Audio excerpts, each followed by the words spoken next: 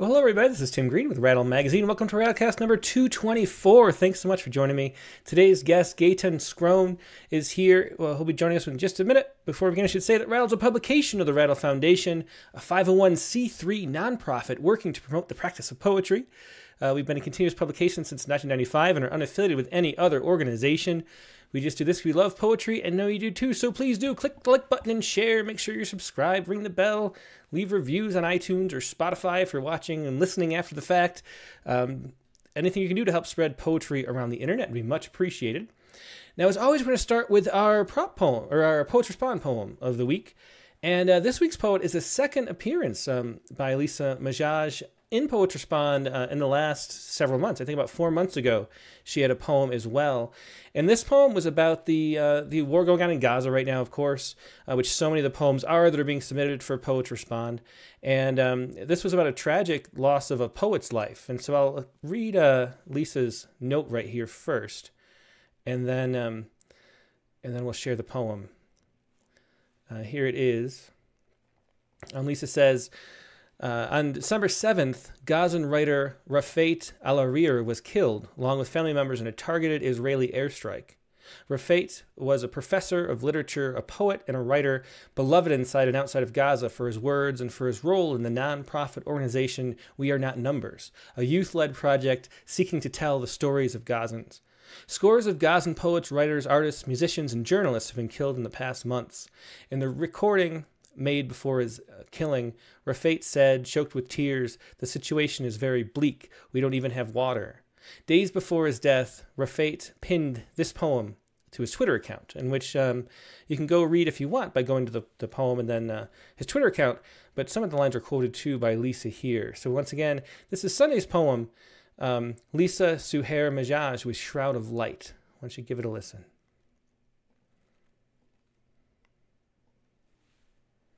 Shroud of Light. If I must die, you must live to tell my story. Rafat al-Arir.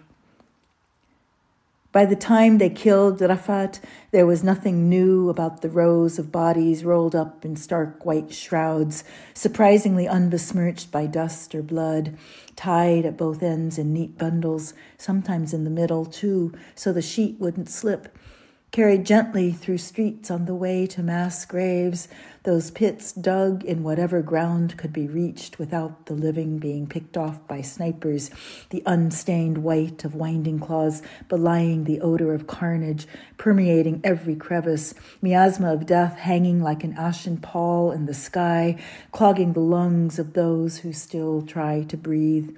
A newscaster said, "Children are meant to play in the dirt, but in Gaza, it's their shroud." Even that is beyond many. One Gazan wrote, "If I die, please make sure my children's bodies are covered, not left open to wild dogs, the relentless, howling sky." Lost beneath rubble, Rafat was denied a poet's burial, left only stone dust and concrete for his shroud. But the words that survive his death wrap his living spirit in a gauze of light. "There's a Palestine that dwells inside all of us," he wrote. Take his words, inscribe them on a kite, brilliant white, to fly high over the terrible world, so that his death is a tale that brings hope, so that he lives, so that we live, so that Gaza becomes a place not of shrouds but of freedom, kites rippling in sunshine, lit by the blaze of life. And once again, that was Lisa Suhair Majaj with Shroud of Light. Lisa lives in Cyprus, and so it's about 3 a.m. there where she is. She said maybe she could try to join if she woke up in the middle of the night, but thankfully she hasn't. But glad to have her voice there on the Rattlecast sharing that important and powerful poem. Now we're going to take a quick break and go to tonight's main guest. So sit tight, and I'll be right back with more poetry.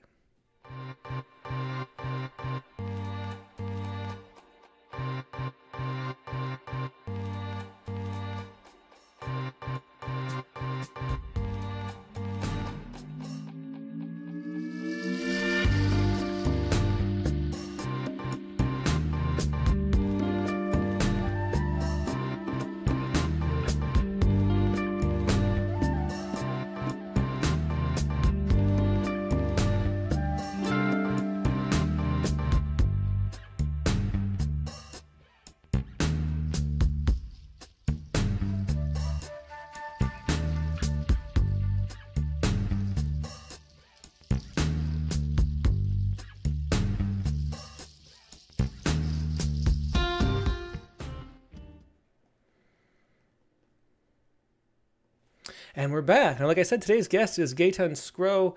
He's an internal medicine doctor, girl dad, and medical educator at the University of Pittsburgh School of Medicine, where he co-directs a program in the humanities, medical humanities. He's the recipient of teaching awards, including the Leonard Tow Humanism and Medicine Award, the Golden Apple Teaching Award, and the Carl R. Fuhrman Clinical Educator of the Year Award. His writings appeared in Rattle, the most recent issue, or I guess the fall issue, the Bellevue Literary Review, Hippocampus Magazine, and others, including things like the Annals of Internal Medicine, JAMA, and the Best New Poets Anthology. You can find more on his website, Gaetan Sgro. And here he is. Gaetan, how you doing?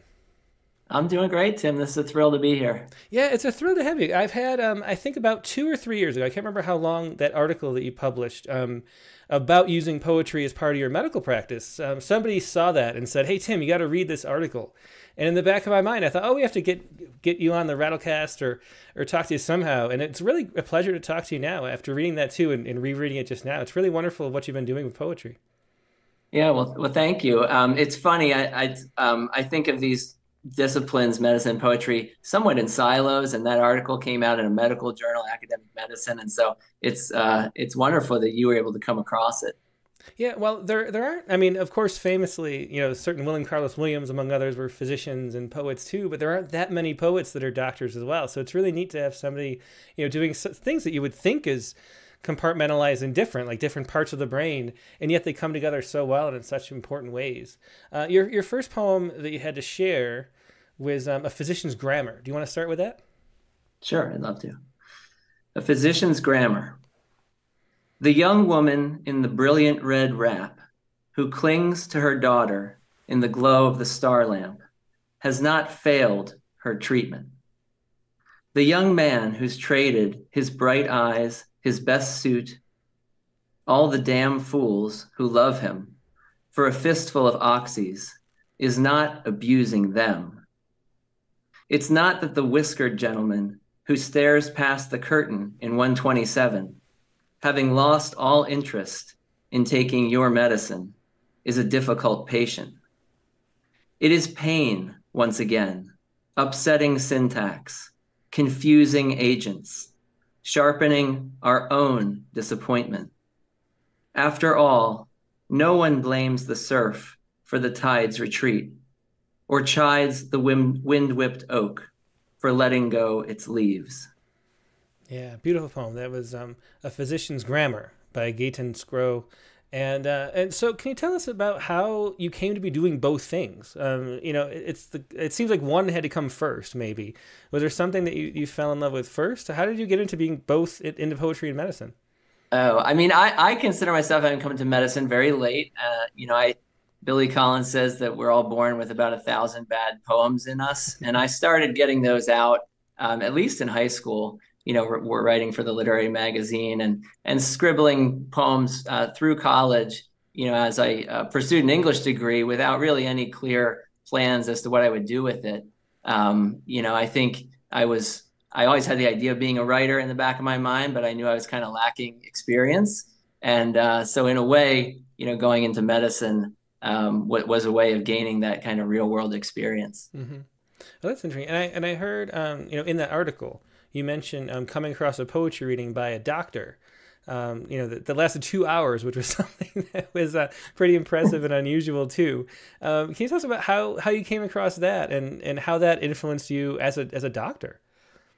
Yeah, absolutely. So this was a time in my life so as soon as I got into medical school, which wasn't easy for an English major with mediocre grades at that, I decided that, I had to shut down this side of me, at least not let it out of the closet. And so I was actually a pretty miserable medical student. I was very focused on passing the basic science classes, which is what you do for the first 2 years, is sit in the classroom mostly. And it was one day I just came across a flyer for this poetry reading, and it did say that it was Dr. John Stone who was going to do the reading, and that's what intrigued me. And I just remember going, and I was kind of disappointed by the turnout, as I'm sure he was, but it was in a really neat space in Philadelphia at the American College of Physicians. There is a museum of medical artifacts, and it's one of these places with kind of the red velvet carpeting and the tall glass cases. And we just sat in a circle as he read. And that was really my first inkling that, maybe these two interests of mine could be compatible. Mm-hmm. And then, how much writing of poetry were you doing at that time? Was it something that you would just sort of did regularly still, or was it something you dropped and forgot about and then picked up again? How regular is your poet's process? Oh, well, back then it was, I didn't write a lot of poetry in medical school. I wrote a lot of emails to my family, which was kind of a form of journaling. And actually that continued through residency, which is the part of the sort of the apprenticeship once you become a doctor, but you're not allowed to practice on your own. So a lot of just journaling kind of things. And I really didn't start taking poetry more seriously until I got to be a chief resident, which is sort of a year of administration after this really grueling residency experience. And I had some time to sit back and reflect. And I just decided, I'm gonna try to take a poetry workshop. And I had the audacity to send some poems to one of the professors in the writing program at Pitt. And I didn't know who Troy Darracott was, which is crazy. I'm glad I didn't, because I probably wouldn't have sent her what I did. But she basically let me into her class, which turned out to be her final writing seminar it was a generative poetry workshop. And I think she let me in because, her students were also interested in my perspective, having just gone through residency and medical training. And I think she thought I could bring some good stories, at least, to class. Yeah, I think that's a good insight. I've talked to professors who sort of lament that, that their students sort of fresh from undergrad programs that don't have anything, perspectives to talk about. And so I'm sure you added a lot to the class just by being, in some other profession. It's really fascinating. And Toy is wonderful too. We interviewed her in issue number 31. Just one of the friendliest, funnest, great poet. Yeah, she's wonderful. Really lucky to have a class with her. She's such a generous person. And I think that's the fact that she took me seriously is what made me start to take myself seriously. Mm-hmm. Well, let's hear another poem. Next we have a prose poem, The Reasons for Admission. Sure. I will just preface this by saying that it references something called ICD-10, which I hope that lay people do not know about. I wish I didn't know about it. It's a taxonomy. It's a system of attaching diagnostic codes to our notes in order to basically bill for healthcare. And it contains 70,000 diagnostic codes, which is supposedly everything. It's supposed to capture all the elements of human illness, at least, if not experience. How many did you have? 7,000 or 70,000? 70,000. 70,000, wow. But, like anything that purports to capture everything, it, sort of immediately falls short. So this is reasons for admission, not indexed in ICD-10. The need to catch up on sleep. An ache to sleep on clean sheets. The prospect of waking up dry. To sleep without fear of being robbed or kicked in the night. Having just gotten insurance. Never having had insurance. Thinking it might be cancer. Thinking you'll deal with it later. Thinking it's one thing and finding out it's another. Doing it for your partner. Doing it to get back at your partner. Being sick and tired of lying. Of working in that kitchen.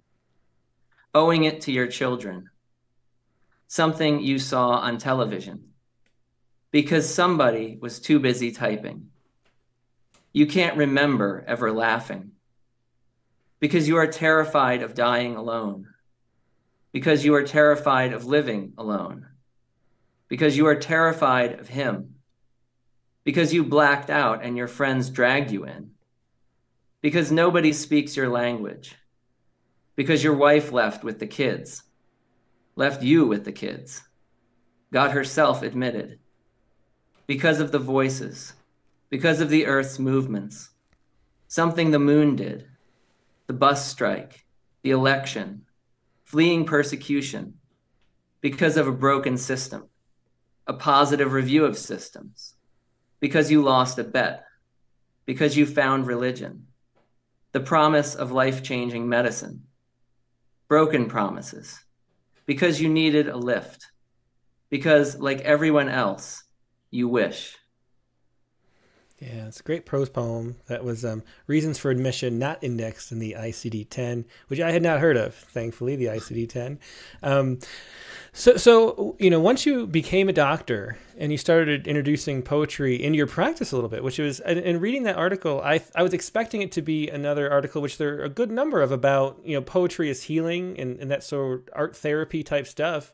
And it actually, you use it in your practice teaching other doctors and doing rounds and as part of that practice, which is that's one of the most fascinating things I've heard, because it's not the typical use of poetry in the kind of healing process. And we don't really think of doctors. You think of the doctors as this like sort of almost like robotic, like fix me doc kind of thing, and not as human beings, and the difficulty of dealing with so much tragedy and trauma and everything you go through on a day-to-day basis. I mean, on a very, very small like level of that, I was a counselor at a group home for mentally ill adults. And there was so much burnout among the staff, just because you'd see, people like making strides and succeeding and then falling back and decompensating. And it was just really heartbreaking to see the people struggle and fail and then go off on the streets. And then, and so people, the average sort of time working, people couldn't handle it a lot of the time because of the emotional stress of trying to work with that. And as a doctor in medicine, especially at a hospital, working at that degree must be orders of magnitude more stressful than that. But we never think of doctors as like human beings that have to deal with that stress. So can you tell us about how you integrated and why you thought to integrate poetry into your practice in that way? Yeah. Credit to Danielle Offrey, who is the editor of the Bellevue Literary Review. She's the first doctor to write about using poetry in this way. I think I've become a very consistent practitioner in that I use it almost every day. And I'll just explain a bit of the day-to-day. I'm a hospitalist, so I take care of veterans in the hospital, and I do so with a team of residents. So usually 3 doctors in training and a couple medical students as well. And we do a lot of work in the morning to take care of the patients, and bleeds into the afternoon. They can be working all day if I don't interrupt them at some point and say, listen, we're about to spend our hour doing dedicated teaching. And a lot of us will do a lecture on pathophysiology in that time. And that's kind of how I started out too. But eventually I started working the poems in, and I used to do it every 4th day, and now I do it almost every day. And it's just a really nice opportunity for them to, kind of sit back and reflect. And I always tell them, this is not a class where you have to interpret the poem for me or fill out a blue book. If you just want to sit there and listen, that's perfectly fine. But they almost always speak up and join in, and that's the neat thing. I tried to capture all the ways I think this is working in that article, but I think on the basic level, it's just giving that space. Mm-hmm. Yeah, that's really interesting. What is the reaction among people that you do this to? Because, if you talk to somebody about poetry, like on a plane next to you or something, they start to look at you like you have 2 heads or something. So it's just poetry is wonderful, but the general public doesn't realize the value and the importance of it. So what is the reaction to these sort of serious, med students and doctors who are then you're reading them, William Carlos Williams or something? Yeah. Well, I mean, you hit the nail on the head in terms of my apprehension in doing this. Is I have started to believe, after almost 10 years, that I'm going to have positive reactions. But in the beginning, I would be sitting there, and some of these people have MDs and PhDs, and they're really heavy in the sciences. And so I expected a skeptical audience. And I cannot think of an example of somebody saying, hey, this is not for me, I'm out of here. Everyone at least respects the experience. And so many people are surprised, I think, by their own reaction to it. And what kind of poems do you share with them? Are there certain ones that sort of have the most resonance? Are you trying to find things that are about being a doctor, or, what are you going for when you share those poems?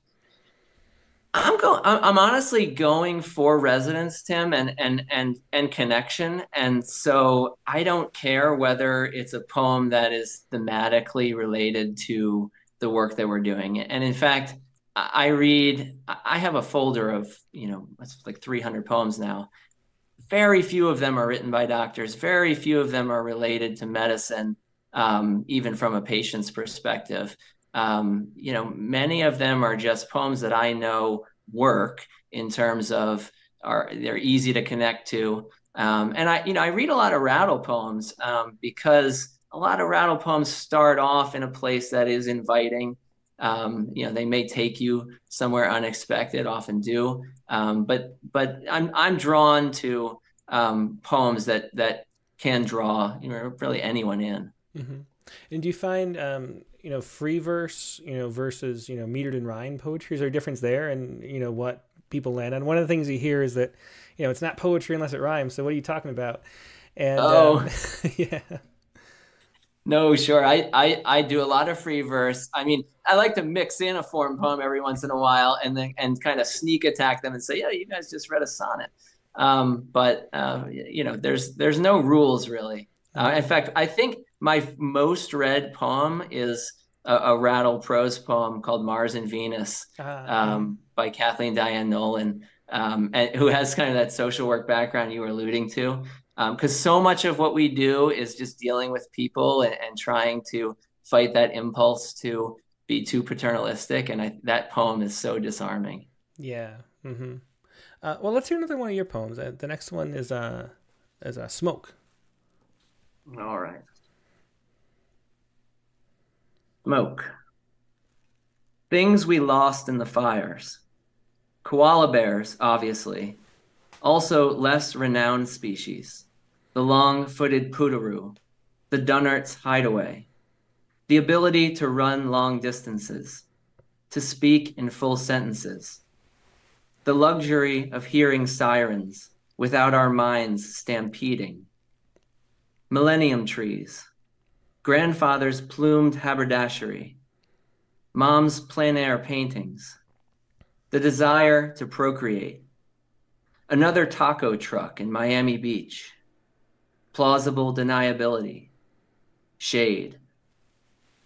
By the time her head contacts the paper padding, both the scientist and the mother in her have already deduced the finding, knowing exactly what's wrong with the machine.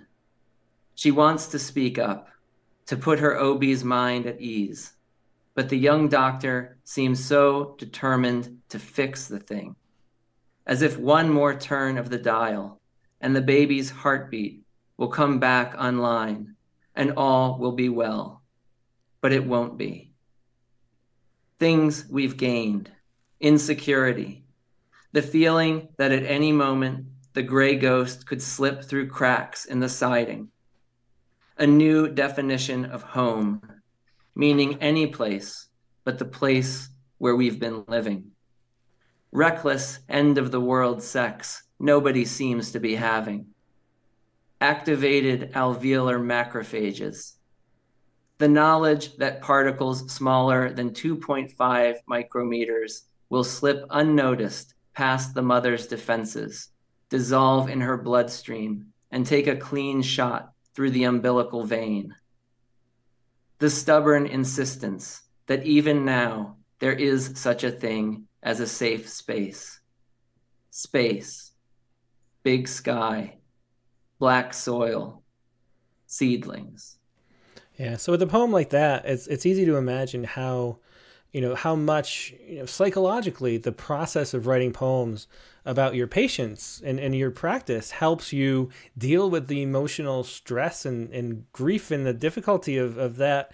What do you think is actually going on with poems? Like, what are poems? I think in that essay you talk about poems being shown to be neurostimulants, and coming from a perspective of somebody who works on the human body as like an animal, and like we come through evolution to be what we are. Why is it that poems are so meaningful? What do they do? What are they?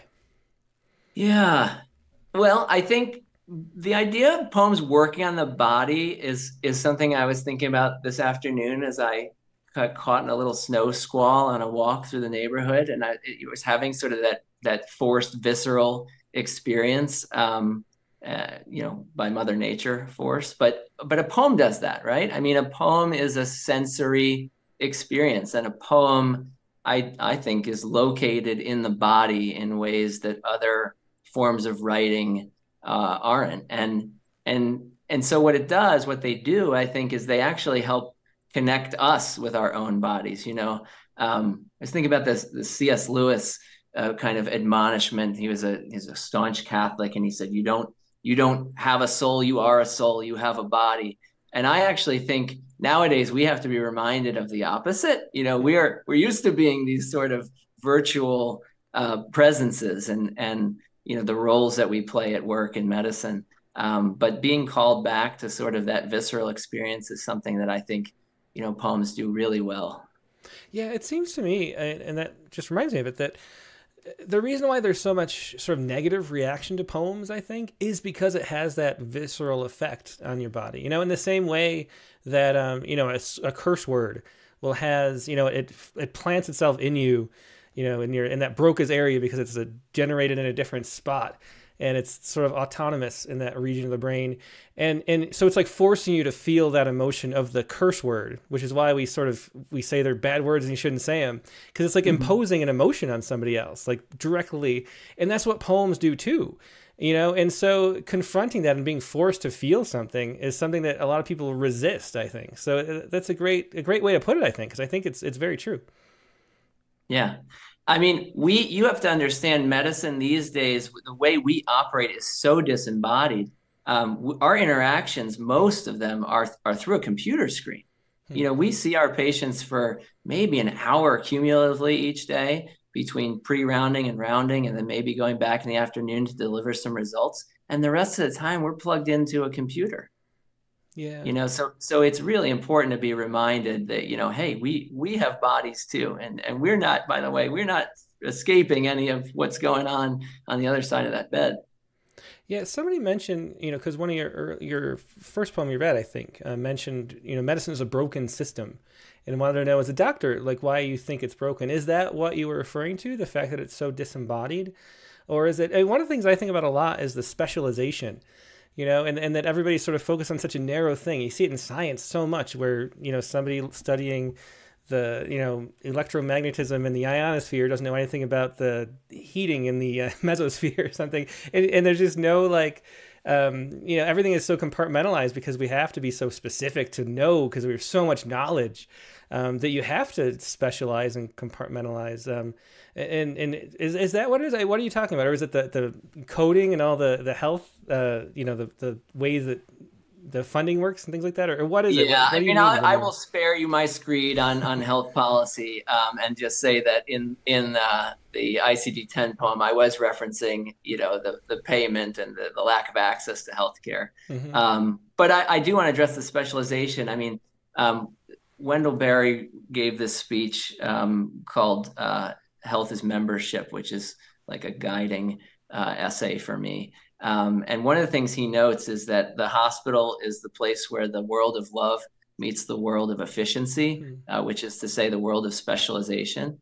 And you're absolutely right. I mean, we are getting better and better at delivering quote unquote personalized medicine and really breaking people down into their component parts and figuring out which specialist goes with which part. And what we don't realize unless we stop and reflect is that that's an extremely dehumanizing way to go about your business and to view, the other humans that you're working with. And so one thing that poetry does, another thing is it sort of restores that sense of there being, a broader world outside of the hospital and life being bigger than all of these, tiny windows that we're viewing it through.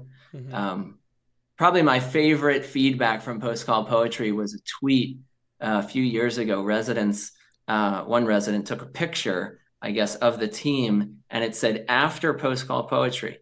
And there were like 5 residents and students, and they were all leaning on a windowsill looking out the window. And I thought, well, that's exactly what I'm going for.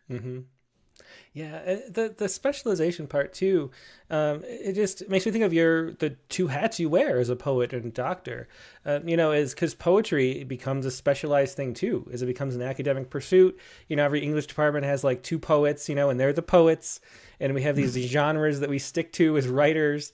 And if you're not in that academic environment, it's really hard to be publishing and putting out books and getting awards. And it's this whole system built on this little specialization of people who couldn't be doctors, because it's really hard. I mean, it must be hard to be in the poetry world while having a day job that's so strenuous and takes so much of your time.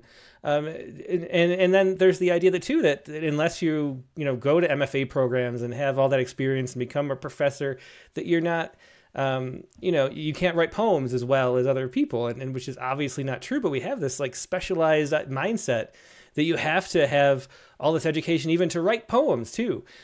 So how has your experience been as a doctor trying to enter the literary world and publish things and share poems and write books, and how do you find time? What is that experience like? Yeah, I mean, it's been lonely, but I think it's always lonely for poets, isn't it? I mean, it's not like this is not the path to being a rock star.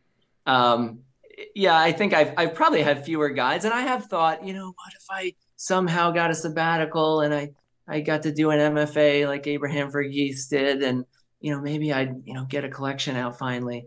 But mostly I'm content. I mean, I don't write poetry for the fame and the publications. I write because I just have to. It's a compulsion, and it is something that I have figured out how these two worlds feed off of one another, right? I go through long periods where I'm not writing poetry, and I'm seeing patients and I'm working hard in the hospital. And I used to think that was time wasted and time, lost, not writing. But I think that's where the material, that's the experience and the material that eventually I draw from. And I've even learned that sometimes when I'm in the midst of the kind of the churn in the hospital, that it's really useless and even counterproductive to try to write in that state, because, as you mentioned, it's just not one conducive to the kind of reflective mode you need to be in. Mm-hmm. It's been a bit. Let's hear another poem, The Problem with Oxygen. Okay. The Problem with Oxygen. And there's an epigraph, Paris, 1945. Good lungs are hard to keep clean, unclogged by tar, the dust stirred by moths' wings, mist that settles on the Seine some September mornings, and with the sunrise slides along that glassy plain. It is the end of summer, opposite VE Day, and he has left on a pass his recovery unit near the coast and taken the train to the city, where she works, salvaging documents, love letters, maps. Their day spent ducking the past, at turns effortless as drowning, is paid for in pangs, the way the first deep draft stings upon breaking the surface, air punishing the chest with the memory of its absence. In time, echoes of laughter, the clink of glassware, even flashes of warlight between those banks, once indelible, diminish, as all things once bright and elastic. They return to the States, feel the years expand and collapse. She manages to quit with the first pregnancy, while he contracts a cough that will trail him across decades. Damage accumulates, the airy lattice thinning until it cracks and caves like ash. In the end, the problem with oxygen is reduced to physics, a volume problem, how to compress enough of it so the tank will last. All I want, he wheezes, casting an arm from his bed, is to take my wife to dinner. See our breath freeze as we stop by the river, the stroke of oars that signal the dawn calling us back. And that was Gaetan Sgro again reading The Problem with Oxygen, another wonderful poem about his work in medical practice. So what is your writing practice like? And you mentioned that class with Toy Derricat, and that you kind of have phases where you write or where you don't. What are you trying to do with poems when you sit down? Is there a certain, given that you're so busy with your day job, is there a time when you're like, oh, I need to write a poem about that, and so you're more inspiration driven? Or is there more times where like, I have some downtime, I'm going to write? And how do you confront the open, empty page? Yeah, I'm bad. I'm really bad at the empty page, Tim. I mean, if I sat down and said I need to write, really bad poems would start coming forth. I start poems, or I feel that I have a good start to a poem when I have a contradiction or a question that I just have an inkling that I'm not going to answer. I think if you have a good answer in mind, that's prose. That's a nice essay. But it's sort of that tension that I feel that's really the seed of the poem. And then, I'll get a draft down, and sometimes I'm off and running, and other times, I set it aside. And what I'm looking for is kind of that moment that grabs you. I tend to write poems when I'm in that moment, like I know I'm close to the end, and it could seize me for a few days in a row, where my wife will be like, dude, stop like staring off into space, like writing that poem in your head. So I'm looking for that when it grabs me and it forces me to finish it. But that could be months after the initial draft. Mm-hmm. And what do you do for, do you have time to do, workshops and things like that? Or do you read a lot? How do you sort of refine your craft when you have so much else going on? Well, Tim, I'm wondering if a lot of what I'm doing with the students is my time. I read a lot, and I read a lot because I'm reading to them, and I'm reading a lot of poems to figure out what are going to be good poems to read to them. So those are definitely generative moments. That's a lot of reading.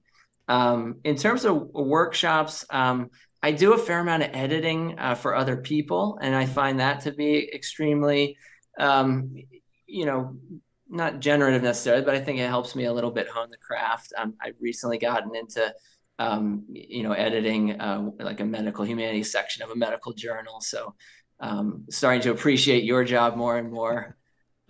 But yeah, no, I do think, what if I had some more time and got to spend, dedicated time in a workshop? That's the dream, really. Mm-hmm.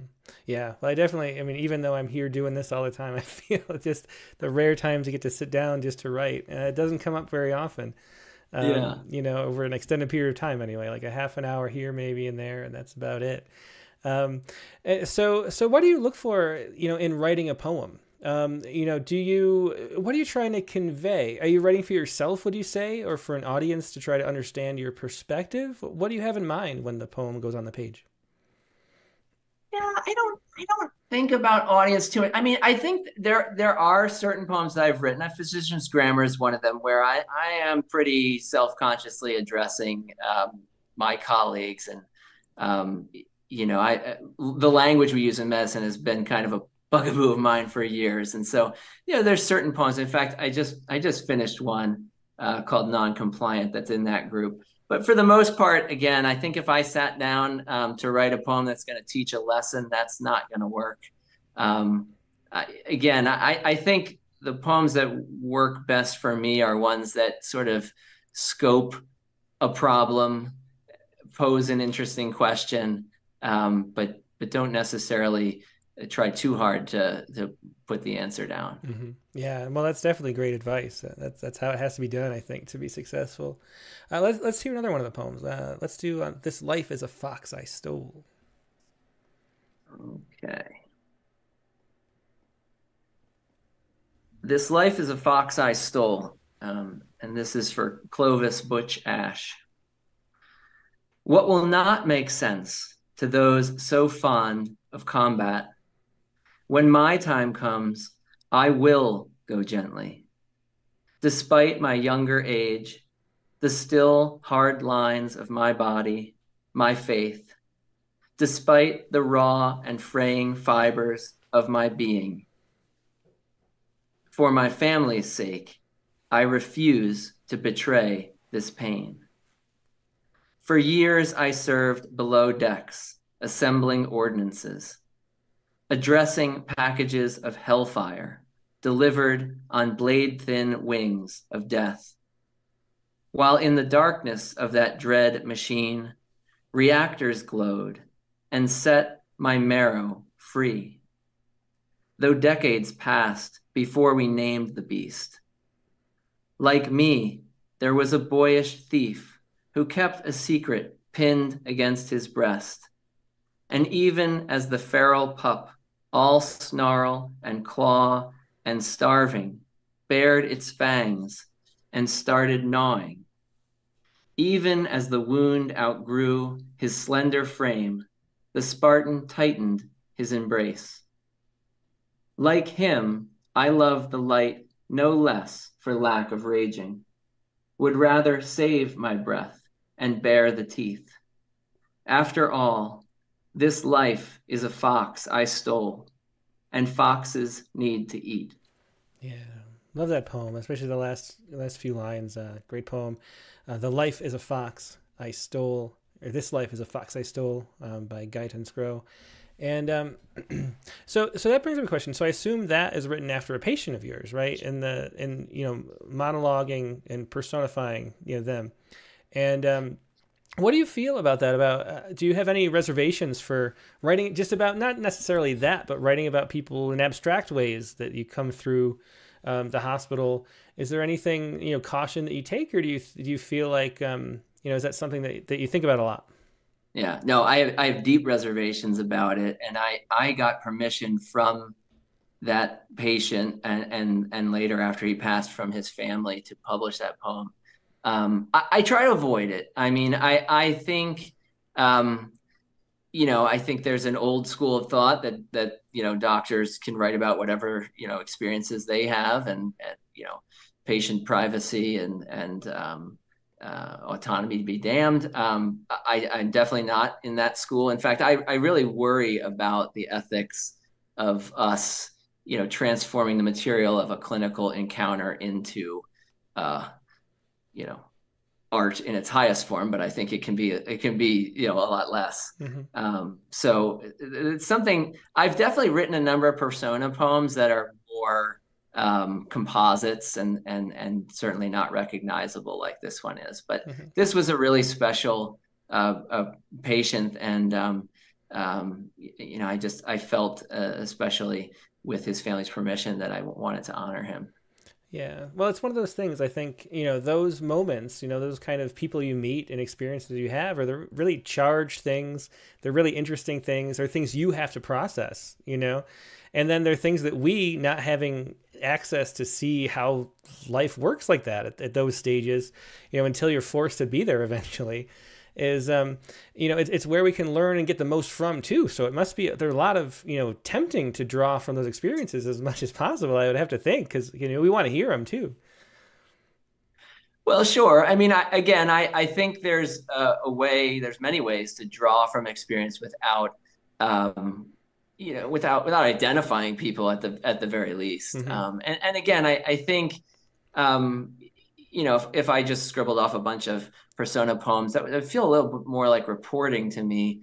I think when the material settles to sort of that imaginative depth that Michael Longley talks about, by that time, the person is probably somewhat unrecognizable. Mm-hmm. Yeah. Well, they definitely are in every poem except for that, where you identify them very clearly. So if you have any questions for Gaetan, let me know. Just leave them in the chat windows, either on Facebook or YouTube. I'll pass them along. Also, at this time, I should remind you to click the like buttons. We got a lot more people watching than likes, so click the like button. Don't forget, because if I say that, they get more, and then more people watch it on the sidebar later. So it's worth noting that. Let's hear the next poem, Gaetan. Sorry, Tim, I don't have the cue. What do you have in mind? Oh, I got it's the one that's shaped like an American flag, which is good. Yeah. That we're stalling a little bit because I have to make sure I fit it on the screen for everyone to see. Yeah, this is a formatting challenge. In fact, This one wound up in an art show because I don't think a journal could deal with this. Yeah, it would be difficult. You have to publish it. You have to publish it sideways, I think, and then which is possible, definitely, and Maybe a hope fold that there's out. enough room. But I'm not sure if there would be. Maybe, yeah. But anyway, let's. I'll put it on screen, very small first, and then we'll make it bigger. We'll make it readable. But yeah, this is a Untitled American 2020. So here, oops, Sure. this is where'd it go? And you can see this is a found poem consisting of unedited excerpts from CNN's Bottom Line, hashtag CNN Town Hall, April 2023, April 23, 2020 at 9 p.m. precisely. How long do asymptomatic carry virus in their body? Is there a plan to do random testing? How will summer camp work with social distancing? Can the virus be transmitted by touching tennis balls? Is life back to normal in hashtag Wuhan? How are Native Americans faring? Why are there tests available for pets and zoo animals? Do I need to be worried about my cat? Is it safe to give blood? Is it safe to visit my grandchildren? Does the virus live in grass or pavement? How long does it stay on surfaces like subway seats and handrail? How do you tell the difference between allergies and COVID-19? Why is it that some people have different symptoms? Why does the USA have many more deaths? How can students and staff be safe in school with 30 kids in one class? What kinds of masks should kids wear? Does constant use of hand sanitizer make it any less effective? How long does the virus take on your face before traveling into your respiratory tract? Can COVID-19 be a cause of heart failure? Can sunlight kill coronavirus? Is it safe to go to the dentist? How are they progressing regarding a vaccine? When will it be safe to go back to college? What are your thoughts on personal swimming pool use this summer? Do they think mosquitoes will be able to spread the virus? Can coronavirus travel on cigarette smoke? How long do you think can quarantine last? How do I talk to someone who doesn't understand the gravity of the situation? Does the federal government have the power to shut down Georgia? What exactly is the criteria for recovered? How long will we live with the virus? And that was the untitled shape poem, concrete poem, American 2020. And you talk about that. How did that poem come to be, and why did you decide to make a found poem like that out of those comments?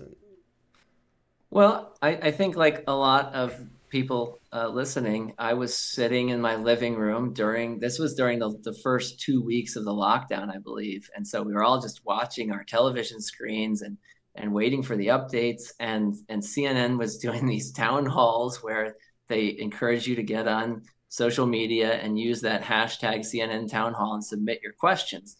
And the questions were just scrolling across the bottom line. And I'm just reading them in a straightforward way. And then I realized, well, this is what Toy taught me. Toy was obsessed with, teaching me how to love the line and appreciate the line and how, every line has to stand on its own.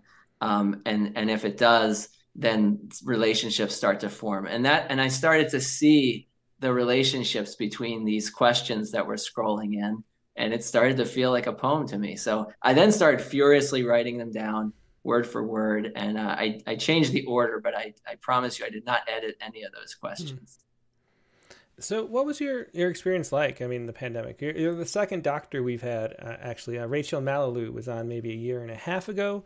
And she, it was really, and it continued at that point to be, just life-alteringly traumatic, maybe you could say. I mean, just the onslaught of patients, the sort of eventual lack of support after the early periods where everybody was like a hero, and just sort of the long gruel, the public kind of couldn't keep up with it. And I think a lot of people it seems from other people who published too, felt sort of like forgotten almost. What was your experience like during the pandemic? Was it similar to that? Well, yeah, I'm afraid so. I mean, I do want to say, like, in respect for my colleagues, that I was not in the early days. I was not seeing a lot of COVID patients because our hospital made the decision to keep those patients off of the teaching services, because with us, you're exposed to 3 or 4 doctors, and so it just made sense from an infection prevention standpoint. But, definitely that changed later on. And my wife is a pediatrician, so she was on the front lines, very unprotected in a pediatrics office. And so we went through the whole thing in terms of the emotions. I mean, I remember the fear in the beginning, and particularly when a lot of physicians in China and in Italy were dying. We were making wills. That's finally what got us to make a will, in our late 30s. And then, we moved into the phase of vaccines and having some treatments and knowing a little bit more what to do.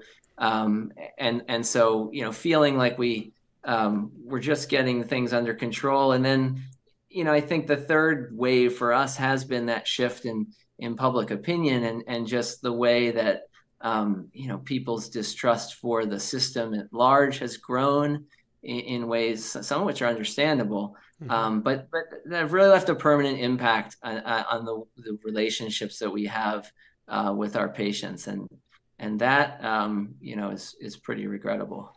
Yeah, I mean, it seems like just overall we're living in an era where just trust in systems and institutions is like rampant, and maybe healthcare and the medical aspect, not the billing and the insurance aspect, but the actual aspect of doctors and science being sort of a savior was maybe one of the last things standing in trusting institutions, and now that's kind of gone too. Do you think poetry has a role to play in correcting that maybe? I mean, if more doctors were poets and we got to see that personal perspective and the nuance of actual, human beings behind the white coats, do you think that would help? Is that something that you think about? Well, I thought about it when you mentioned that the kind of persona of the doctor is this sort of cold clinical automaton almost, and truthfully that's a persona that we inhabit and we actively propagate at times, but absolutely I think if the general public even understood why I feel the need to read poems to the doctors so that they can have a half an hour to process some of the things that they're going through, I think that would be very humanizing. And I think that's what you're getting at. We need to be human. I talked about how we need to see our patients as human and not these compartmentalized kind of buckets of organs. But I think that probably works both ways. Mm-hmm. So have you had any, your students, who you're reading poems to, do you teach writing poems at all too? Is that something you've thought about, and have any taken up writing, or is it more receptive? Yeah, it's so far in terms of poetry, it's all receptive. You asked me what's it like to be a poet in a medical center, or a doctor on a poetry podcast, and I don't inhabit either of those personalities very comfortably, so I don't think I'm ready to teach poetry. But we do. A couple of colleagues of mine have been teaching a course at Pitt Med called Narrative and the Experience of Illness for years, and we do a lot of reading of poems and fiction, and we do a writing part there. So yeah, there's a little bit of teaching of medical students how to write. Yeah. And what about working, with patients in that more traditional way of, they call it cryptotherapy? What's the word for it? There's a word, I'm drawing a blank, but there's a whole sort of wing of therapy with some decent literature about it, as using, writing as therapy. Have you, gone to poetry in times of sort of personal need while speaking to patients? I have shared poems with patients, especially ones that have, indicated a receptiveness to it. I've also worked, again, with some of the MFA students at Pitt through the years, They've done some neat workshops for veterans in terms of writing poetry. Actually, we're doing one with a woman whose interest is in disability studies and writing coming up in the spring. So I like to kind of partner with other people on campus when it comes to the writing therapy part. Yeah. Well, let's see. Let's do another poem. Let's do the next one. And the next was Weights and Measures. Okay. Weights and measures. We waste a good 10 minutes bullshitting about albumin and performance status and a smudge no larger than a thumbprint that could make all the difference. All of these measurable things, faint flickers against more darkness, and not a shade closer to the heart of it, to making her wedding or not. And thank goodness the room is dim, as even unfinished sentences, dashes dangling mid-breath. Even the atmosphere this evening is sore and significant. Everything leaving marks. Such scars as I should understand, and yet my eyes still slip outside, as if the answer lies in blackness behind the curtain of the ridge. And later, I am rocking off to sleep my baby daughter, every edge of her collapsed against me. Such heavy limbs and quaking breaths, no match for such a fragile frame. And through the ruffled drapes, the yawning gravities of all those bleary stars are still no measure for this weight. Yeah, and that was another poem by Gaetan Sgro, Weights and Measures. I'm not sure, is it published in JAMA? We have the little advertisement on the side. Yeah, that one was in JAMA. Yeah, and so I wanted to talk about that aspect of publishing poems. You know, we tend to think, we get stuck in this sort of pit, maybe, of thinking that poems belong in literary magazines or Rattle. Or maybe the New Yorker is like a little handbag that they can accessorize with. But then, you know, we don't think about publishing poems other places. And the fact that JAMA publishes poems sometimes, it gets poems in front of like a wide audience that wouldn't usually read poetry. It seems like such a wonderful thing to do. Something I've always told myself that like, I'm going to stop publishing in literary magazines and start finding other places to publish. I know like Nate Jacob, one of the regular viewers here, publishes in his local newspaper, which is just wonderful too. And there's just so many other places, but we sort of get caught in the routine of doing the literary magazines. So what's your experience been like publishing poems places like JAMA? Yeah, I mean, I really appreciate medical journals like JAMA, Annals of Internal Medicine, Journal of Internal Medicine. These are all journals that have dedicated, copy space, text to either reflective essays or poetry. And they're hugely popular. I've talked to editors and they say, everyone reads JAMA Poetry and Medicine, everyone meaning the doctors who subscribe to JAMA. Mm-hmm. At the same time, it's a little strange because these are peer-reviewed journals. And so the screening process, the publication process is all kind of shoved into this, peer review process that's really intended for scientific manuscripts. Mm-hmm. So, I submit to JAMA, I've got to fill out all these conflict of interest forms and, did I share the article with all the authors?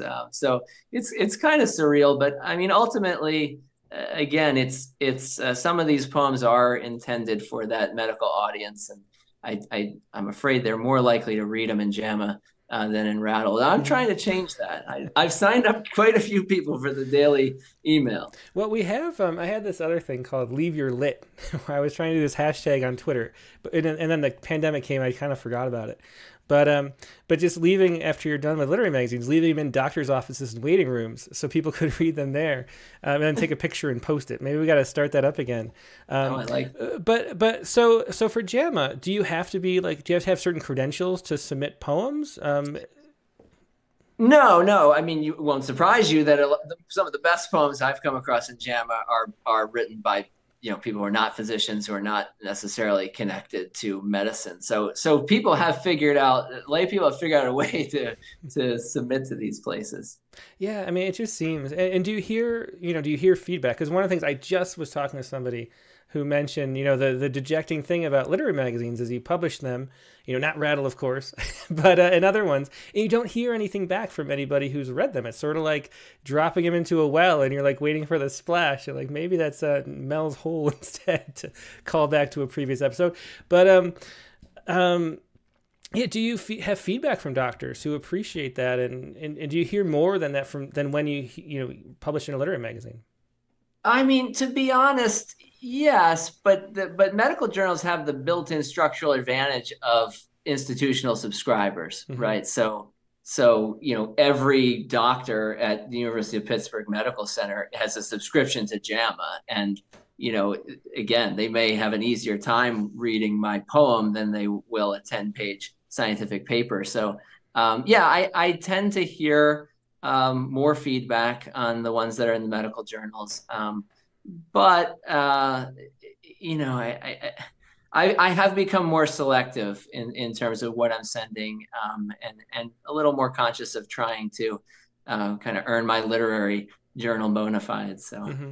Do you feel like a need to do that? Like, do you feel like in the same way, like if I was going to the hospital thinking I know something about medicine, it would be a problem. Do you feel that way at all within the poet, or do you feel welcome? Because the reason Rattle was founded was to make people feel welcome. So I mean, I know you feel welcome here, I hope, but in general, yeah. Does it feel that way, or do you feel like an outsider while you're in literary circles? Well, again, I'm just like have this permanent out-group identity, I think, because I never thought I was medical school material, and now I don't think I'm lit mag material either. So that's probably my own neuroticism. But I really do appreciate the inclusivity of Rattle, and one thing that I think is really neat is the emphasis on poets with day jobs. And I one of my favorite chapbooks is A Plumber's Guide to the Light. Mm-hmm. I read it all the time at work because there's so many parallels between a trade and medicine. And I just love the focus on the concrete, the everyday, which is, how William Carlos Williams got all this poetry and medicine stuff started. And I don't think that's an accident. I think there's something eminently practical about medicine that translates really well to poetry. Yeah, for sure.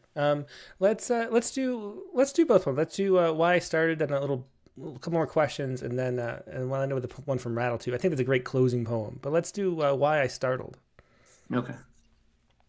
I just want to say one of the seeds of this poem was an experience I had in med school.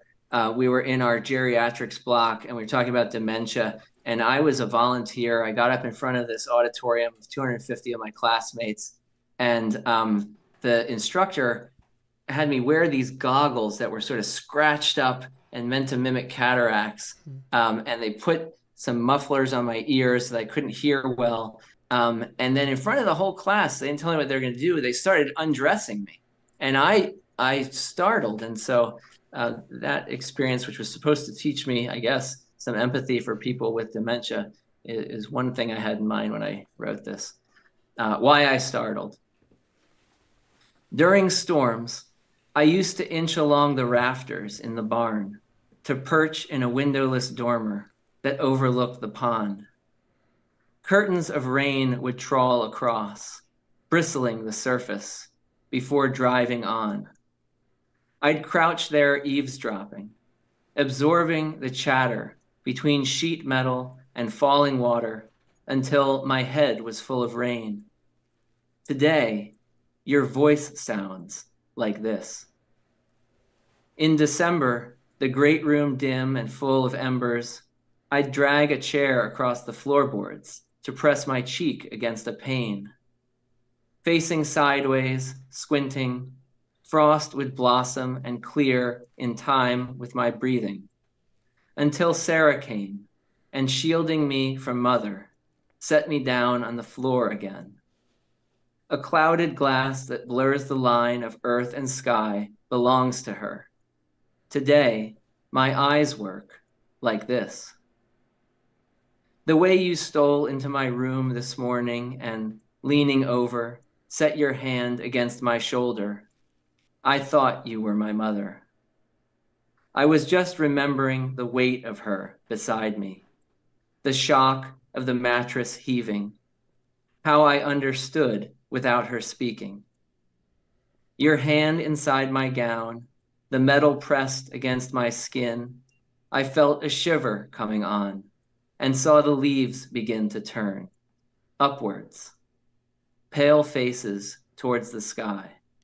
Yeah, another great poem. That was Why Startled, and a great story too. It seems to me like that's a metaphor too for what poetry does. I mean, such a great exercise in empathy to actually see, what it would be like to be a patient like that, with limited perception and trying to understand what's going on and being confused and difficult, and then but you're embodying that. And when you're reading a poem or reading someone else's poem, their voice is embodying you. And then, so you get to see that perspective too. Just the wonderful thing about poetry. I love that story. And that's, I think, one of the reasons why it'd be great if, doctors and just the more people that are writing and sharing poetry and thinking about the world that way and thinking what life's like through other people's eyes and voice is just such a great thing. So thanks so much for sharing that. Yeah. And then, so what do you have, we're coming up on time. What do you have? Do you have a body of work that you're thinking about, putting together as a book? Is that something that's like way down the line? Do you think about like taking a sabbatical at some point and working on a book? What is your ambition, I guess, when it comes to poetry is what I'm asking. Yeah, no, I do want to put a collection out. I think I'm getting closer. Let's put it this way. I think the poems I'm happy with, the collection of poems I'm happy with has grown past the chapbook size. It's somewhere inching its way towards, a full book. I think what I'm waiting for, really, truthfully, is that same kind of gripping, the compelling force that caused me to finish a poem. I think I'm waiting for that to help me kind of put the stamp on this group of poems and then figure out how to get it published. Mm-hmm. But it's coming. Yeah, well, definitely, because it's such a great perspective to be able to see, and not something you get every day. And that's the whole point of what, we don't want a world in which, only professors and people with master's degrees in poetry are poets. It just doesn't make any sense. But hearing from people from all over the place, including doctors, is just so valuable and makes poetry worth reading. I mean, like Plumber's Guide to Light is probably my favorite chapbook we published too. It's just such a wonderful book. So what, when you look back, are there certain experiences, did you know at the time that they're poems in there, can you envision the book that you're thinking about because you have these, like, what would it be? Do you have an idea of that? What would the book be? Like in the same way that you have, there's a moment that you might write a poem about, and then you said months later you might write the poem. Do you have a sense of what the book would focus on at all? Like looking at the poems you've written. I think it would focus on a lot of the themes we've talked about, and probably at its core the idea of sort of a doctor being pulled back to that that center of gravity, which is his own humanity, his own visceral experience of the world, and being led there by, these people that inhabit the poems. Yeah, well, I'm really looking forward to it. Whenever it comes out, and I'm sure it will at some point. And interesting you mentioned Gravity, because The Weight is the poem that we'll be reading last. So why don't you read The Weight to close it out? Okay. The Weight. How much does a hospital weigh? I've tried to estimate. Fluorescent tiled corridors, star-crossed, friends arriving late. Bags of saline, laundry trucks, arresting lights and spoiling plates. The best laid plans, the bitter ends, slant rhymes to ease the breaks. I added up the midnights and multiplied the days, divided by the setbacks and factored in the grace, untied a stack of letters and checked the book of names. But after all of this accounting, the sum was something out of range. What is it like to feel the lightning of such weight? For weeks, the leaves along the drive have scorched the corners of my eyes, until today I stepped outside and saw the naked branches dancing. From across the neighbors' fields, the verse came charging. The hard clay shook. Yeah, such a great poem. Great poem to end on. It's a great poem generally. I love that idea of what is the weight? How much does a hospital weigh? Wonderful poem. Thanks so much for talking to me, Gaetan. It's wonderful hearing your perspective and getting to share your poems. Thank you so much for the opportunity, Tim. Yeah. Thank you, and hope to see you again soon. Okay. All right, take care. Bye. Yeah, that was Gaetan Sgro. You can find all of his work, including, which we didn't talk about, he has fiction and other work too on his website. And that website is gaetansgro.com. That's GAETANSGRO.com. So find a whole bunch of his work, including blog type entries, other poems, all sorts of things there. And now we're going to go to our prompt lines. And so, did I do this right? I got to do this 1 second. I didn't update it. I keep forgetting that I have to update the slide. This is like the 4th time in a row that I haven't added the right one. So here we go. So the prompt for this week was to, if I can find it. There we go. Okay. So the prompt for this week was to move through an unnatural environment and describe it as though you were writing a nature poem. So that's this week's prompt. An unnature poem. First, you'll need to unlock your device. What is going on there? Hang on a second. Okay. Well, anyway, that is the. I think my Google was asking me to do something. But it thought I was talking to it. Anyway, that was the prompt for this week. And how to share a poem. A poem, 2-page max. First, email it to promptlines@rattle.com. That's promptlines, all one word, at rattle.com. Then join the Zoom link, which I'm about to share both on the chat windows on Facebook and YouTube. Only if you'd like to share a poem, join us there at those links on Zoom. If you'd like to just listen and enjoy the poems, feel free to sit tight right where you are. The best experience is YouTube, because you get to see the poems while the poets are reading them. Everything is sort of choreographed and guidelined and edited by me as we go. So stay where you are on the Zoom. But if you want to share a poem, do join the Zoom right now at that link, which I'm pinning to the top. And I'll be right back in just a moment with some more poetry.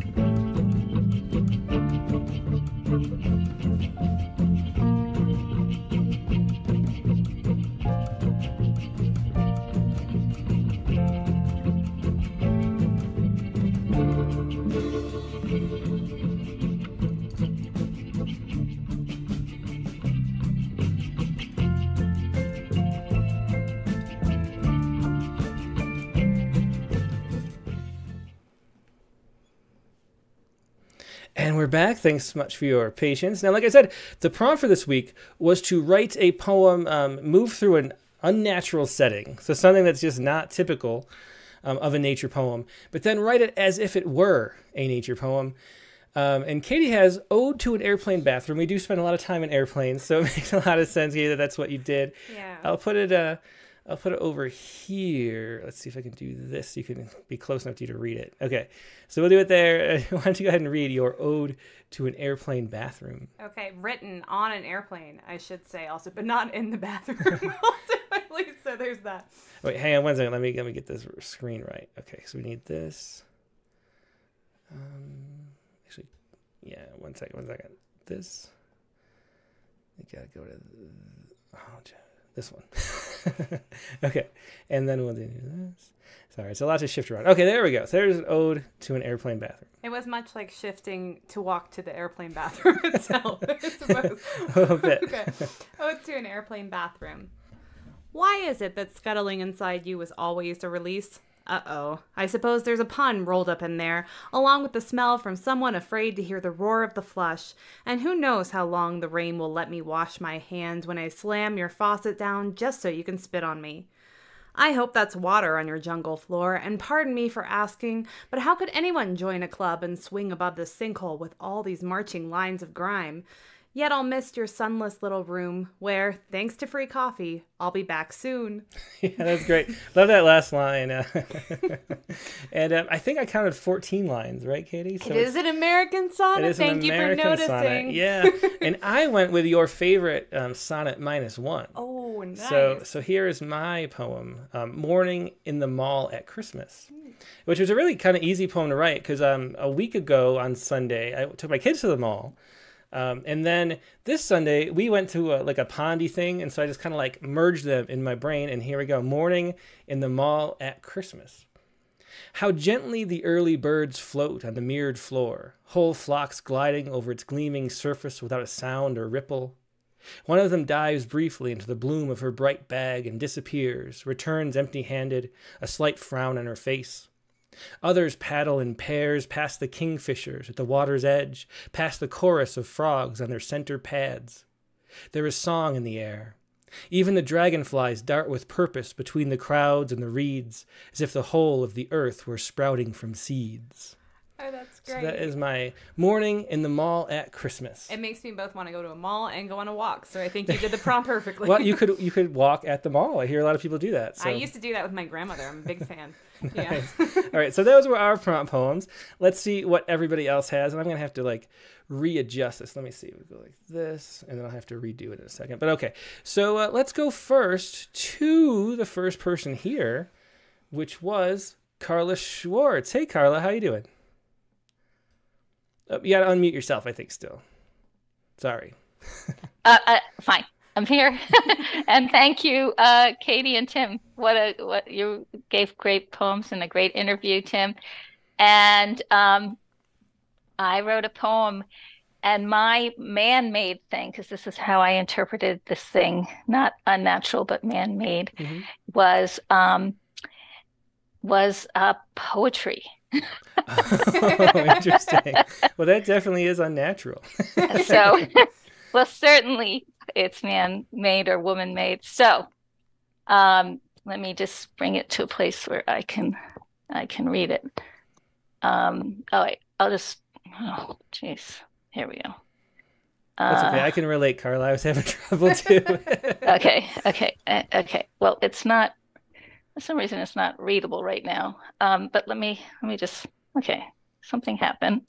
Oh, you know what? Okay. Okay. Sorry about this. Oh, no problem at all. And that's a good title. I've gotten a sneak preview of the title. I'm excited. Yeah, a poem that requires a kitchen sink. Poem that requires a kitchen sink, and I'm gonna get it just by searching right here. And here. Okay. It's one of those things where Zoom has decided to take over my video thing. And so I can't, let me just do this here. And here. Okay, so poem that requires a kitchen sink. I thought I was going to read it. Let me just menu. Well, we can wait and come back if you want. Yeah. Could you come back to me next? I will. Yeah, no problem. We'll go to Joe Cottonwood next. Thank you. I'm sorry. And Carla knows, and of course, it's just a technical malfunction. But I should remind everybody to have the poem in front of you because of that delay. You can't read it off your YouTube stream either. No, it was You there. have to have your own. But Carla knows. I mean, Carla's a veteran. But let's go to Joe Cottonwood instead. Hey, Joe. Hey. Yeah, how you doing today? I'm good. And I got to confess, when I get a prompt, I usually go off on a slant. Well, that's what we love. Yeah. I love seeing how far anybody can slant it. Well, when I saw unnatural environment, my brain immediately went to my wood shop, for better or worse. So I'm combining nature that way. So anyway, it's called Welcome to the Woodshop. Neighbor boy Kai, with a stretch, presses crock on clutch of his father's half-restored 41 Ford, which rolls down the steep driveway. Oh, yes! Though steering this beast of a coupe, oops, needs more muscle than a gamer's thumb.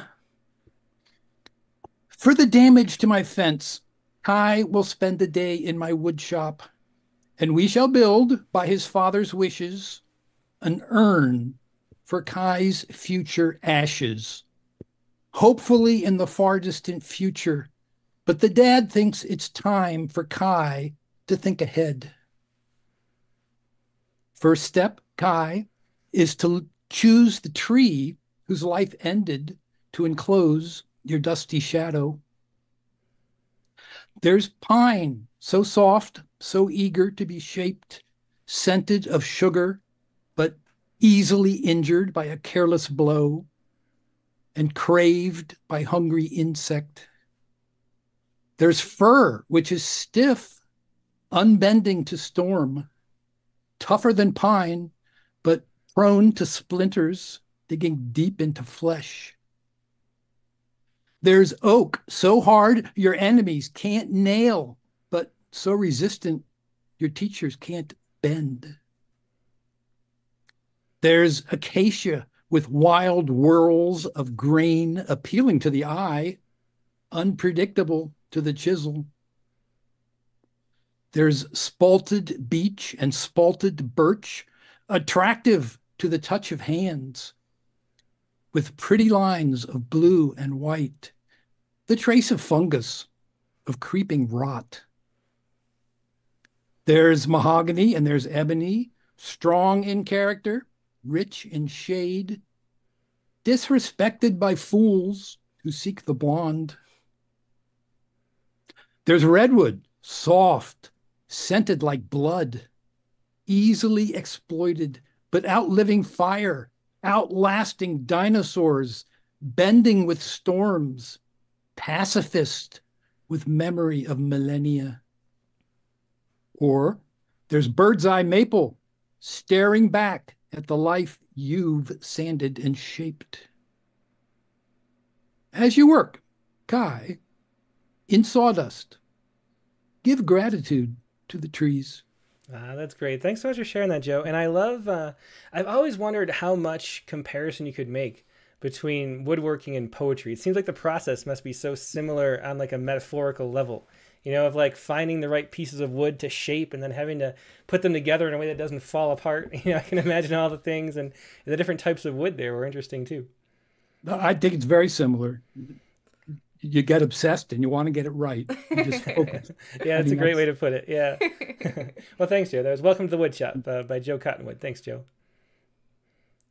Okay, next up, let's go back to Carla Schwartz. Hey, Carla. I have it. Excellent. It's a long story about computers screwing up. Well, you have to tell me. I mean, almost every week there's something that like is not how it's supposed to be, and then I'm like trying to pretend that nothing's going wrong, but it definitely is. Nobody ever knows. Nobody knows. This was a failure. But anyway, this is called A Poem That Requires a Kitchen Sink. Today I woke and poems fell from the sky, pages of them raining down, so soaked I couldn't read the words. Suddenly, a cold front turned the poems to ice, then snow. Like starlings, flocks of formal poems swerved and spiraled through up above. Sorry, I remember I changed that. Like a snowflake, one page floated down and landed on my face. Like when I peeled away the melted mush. I could make out just one phrase, plant me and I'll grow. Today, tiny poems sprout like fresh spring greens. I'll snip cuttings and eat them raw until they flower to bear sonnet-worthy seeds. What's for dinner, I hear you ask, but need you this fine eve? The answer isn't obvious. ginger, pepper, onion, mushroom, garlic, stir-fried poetry. That's a great ending. Yeah, that is a great ending. It took a twist at the end there. And I love the beginning though. The poetry falling from the sky too. What a vivid start to that poem too. Thanks for sharing it, Carla. Oh, you're welcome. Thank you so much. Take care. It was Carla Schwartz with a poem that requires a kitchen sink. Great title too. Next up, let's go to Stephen Croft. Hey, Tim. Hey, Stephen. I'm going to read an imagined nature poem, but let me put in a plug for myself. I've got a chapbook of genuine nature poems out this month. Anybody who's interested can go to the Poetry Box /bookstore and find out more about it. Oh, actually, I think the Poetry Box might be. What's the name of the person who runs that? I think he used to come on. Sean. Well, there's a couple people involved, but the person I've worked with is Sean, and it's something like Avenigo. Yeah. Yeah, that's what I'm thinking of.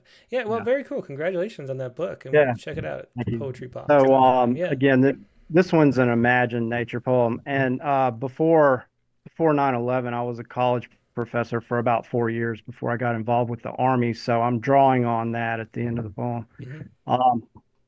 This is Land of the Optimistic Poets.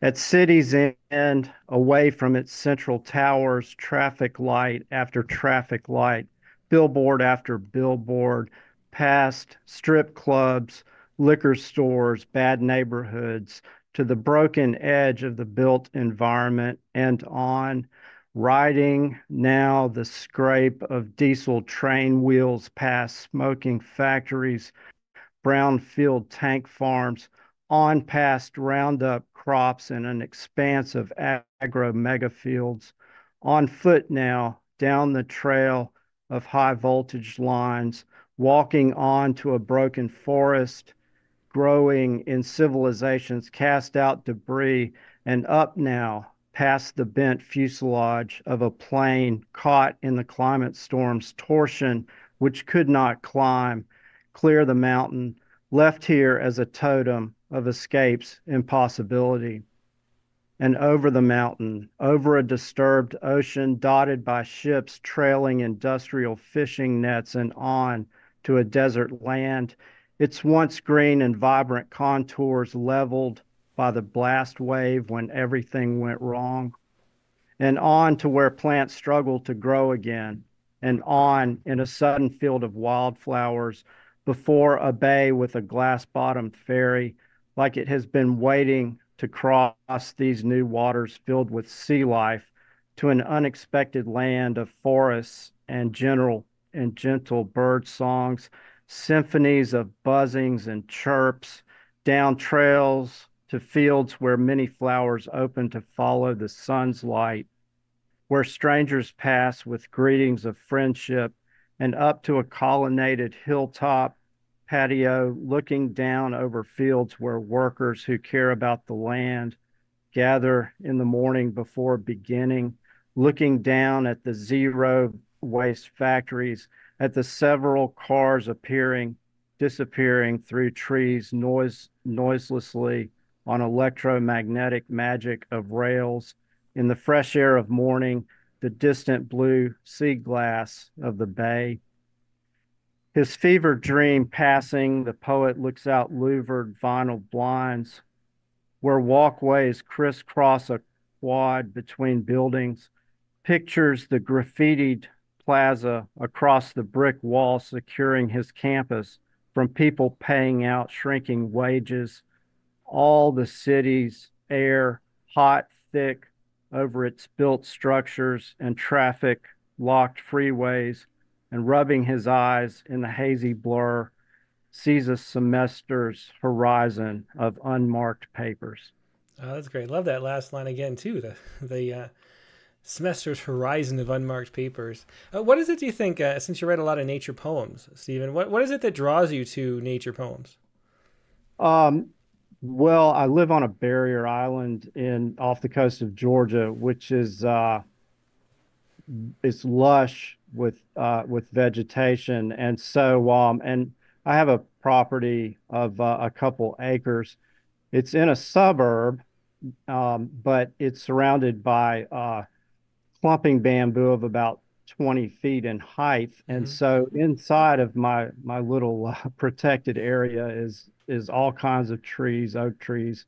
Oh, wow. Wow, Palm that sounds trees. so nice. So really, yeah. People to come to visit Yeah, sometimes. I want to visit Right. there. So I have poems about my yard, more than a few, and about the island in general.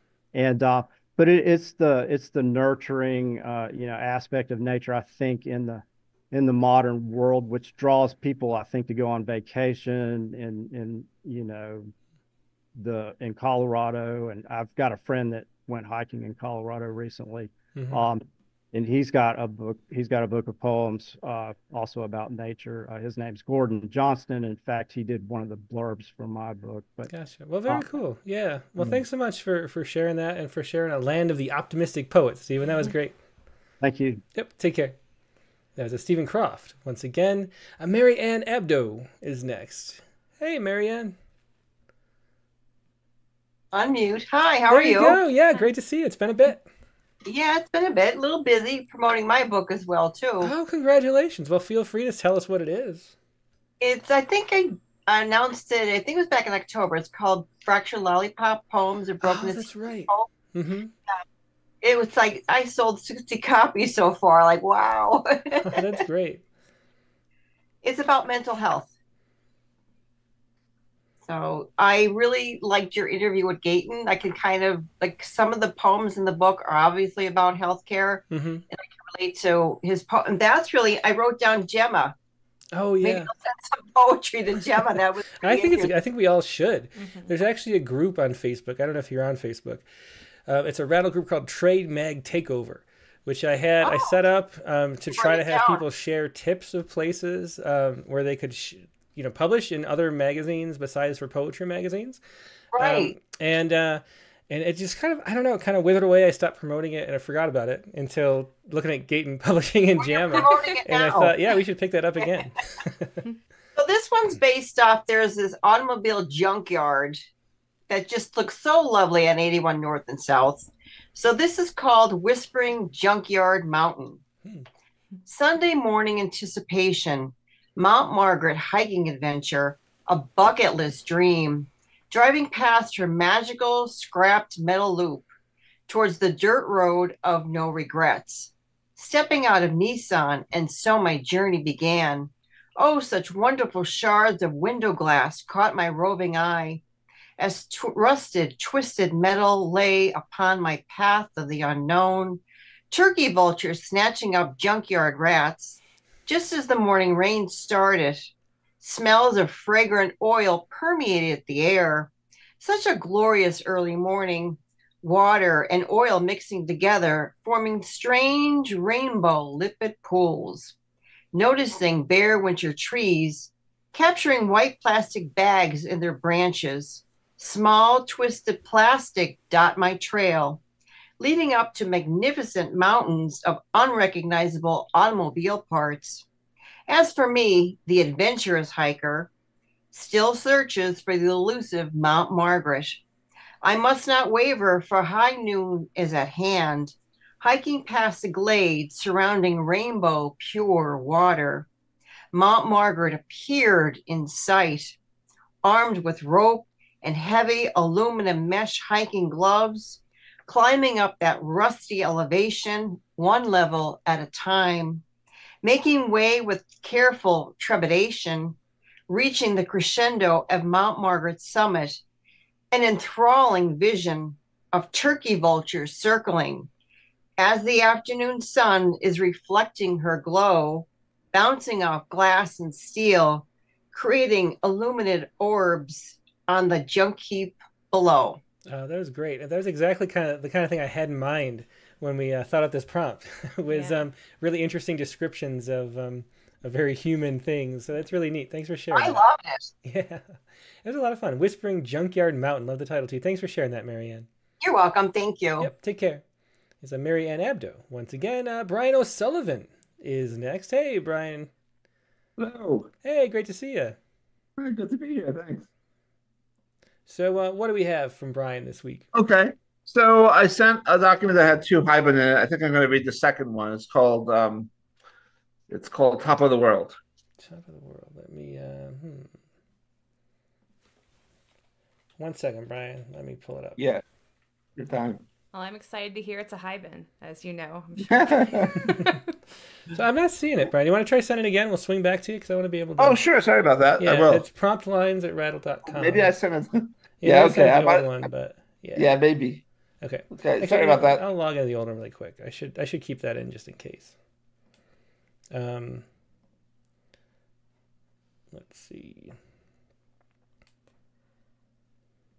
Nope, not there either. So send it on in and we'll swing back to you. Okay, Brian?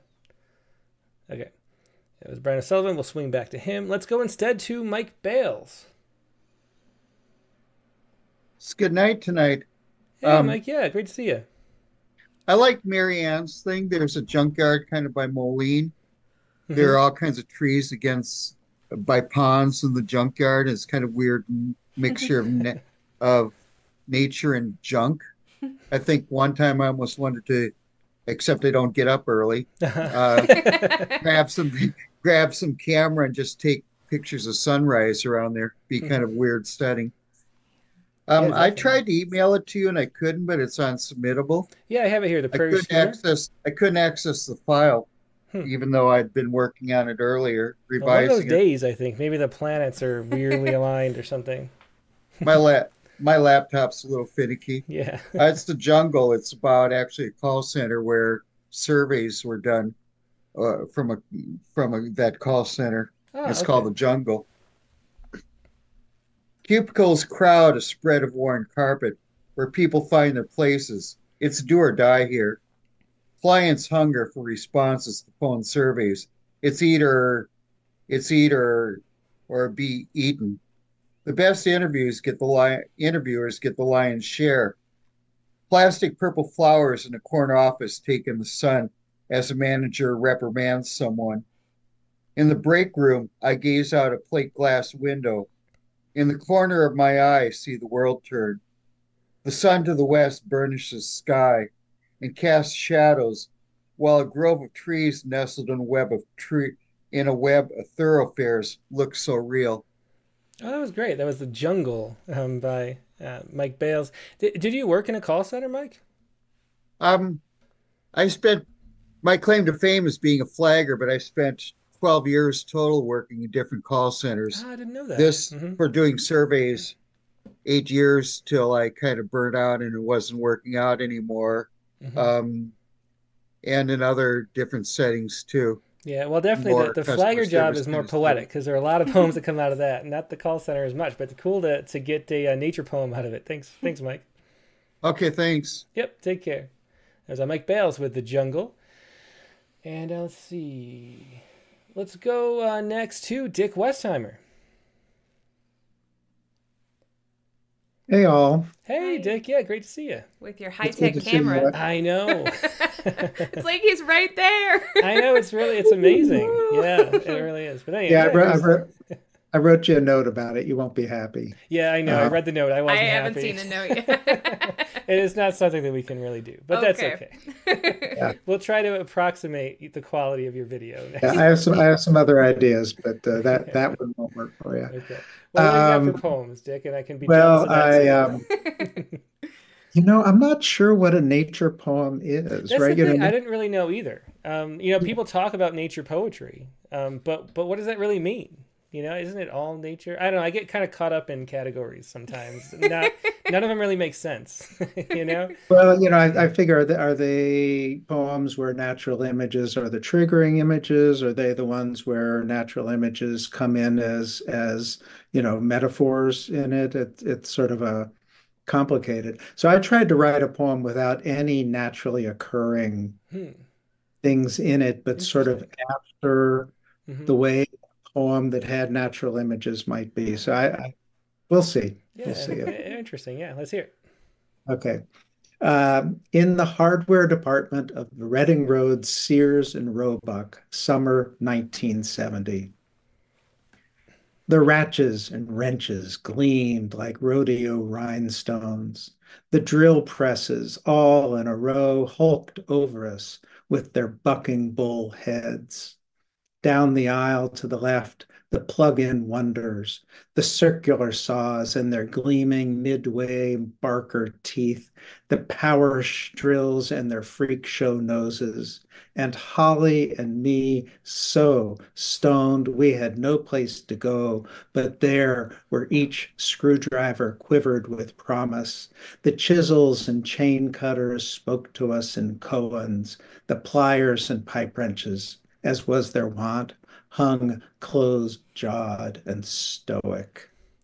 Today, in 2023, at Home Depot, the tools don't talk. They cower like beasts behind cages, bound at the neck with cables and locks.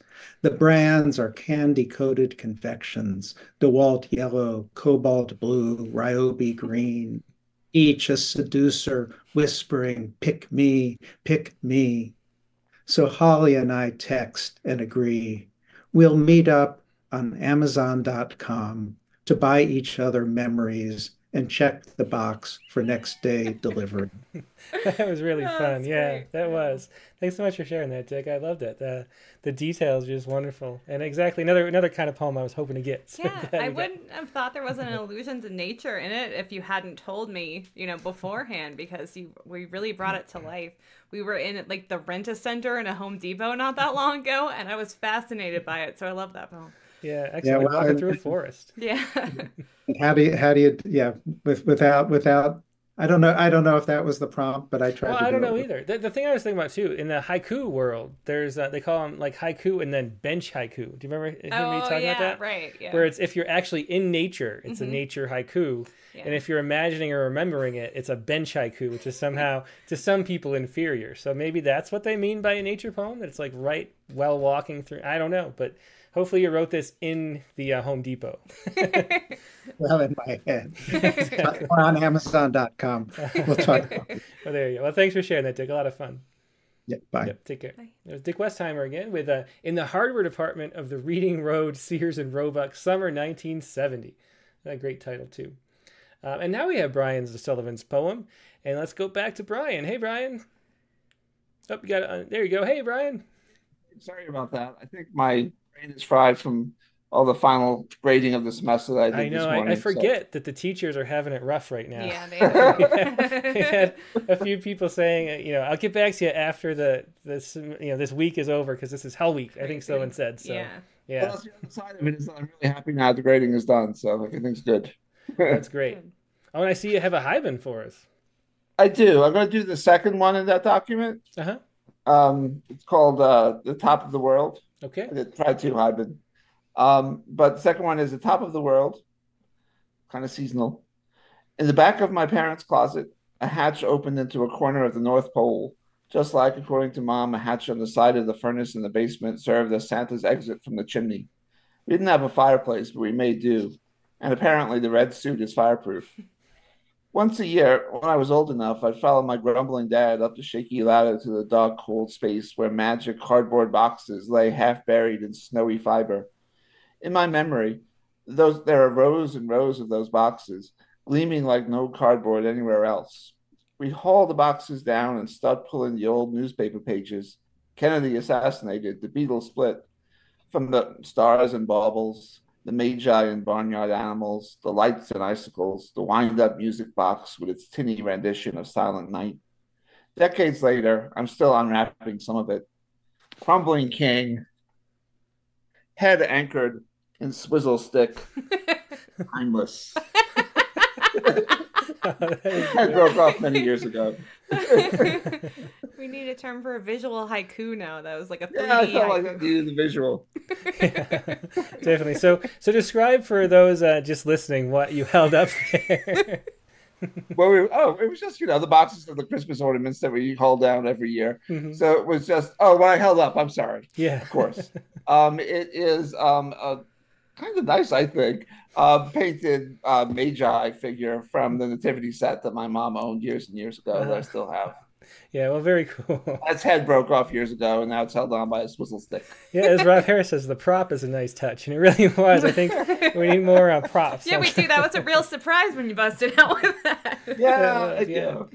Felt like it needed it. And very fun haiku too. I think the Haibun, it works so well when you sort of forget you're reading a Haibun. Yeah. And all of a sudden the haiku hits you. It's really nice. So good job, Brian. For both the walking part and the nature part, right? Like kind of travel poem thing, walking through nature. I don't know. Yeah. Well, excellent. Well, thanks so much for sharing that, Brian. Yeah, thank you. Yep. Take care. It's Brian O'Sullivan with The Top of the World. And next we have Laura Berg.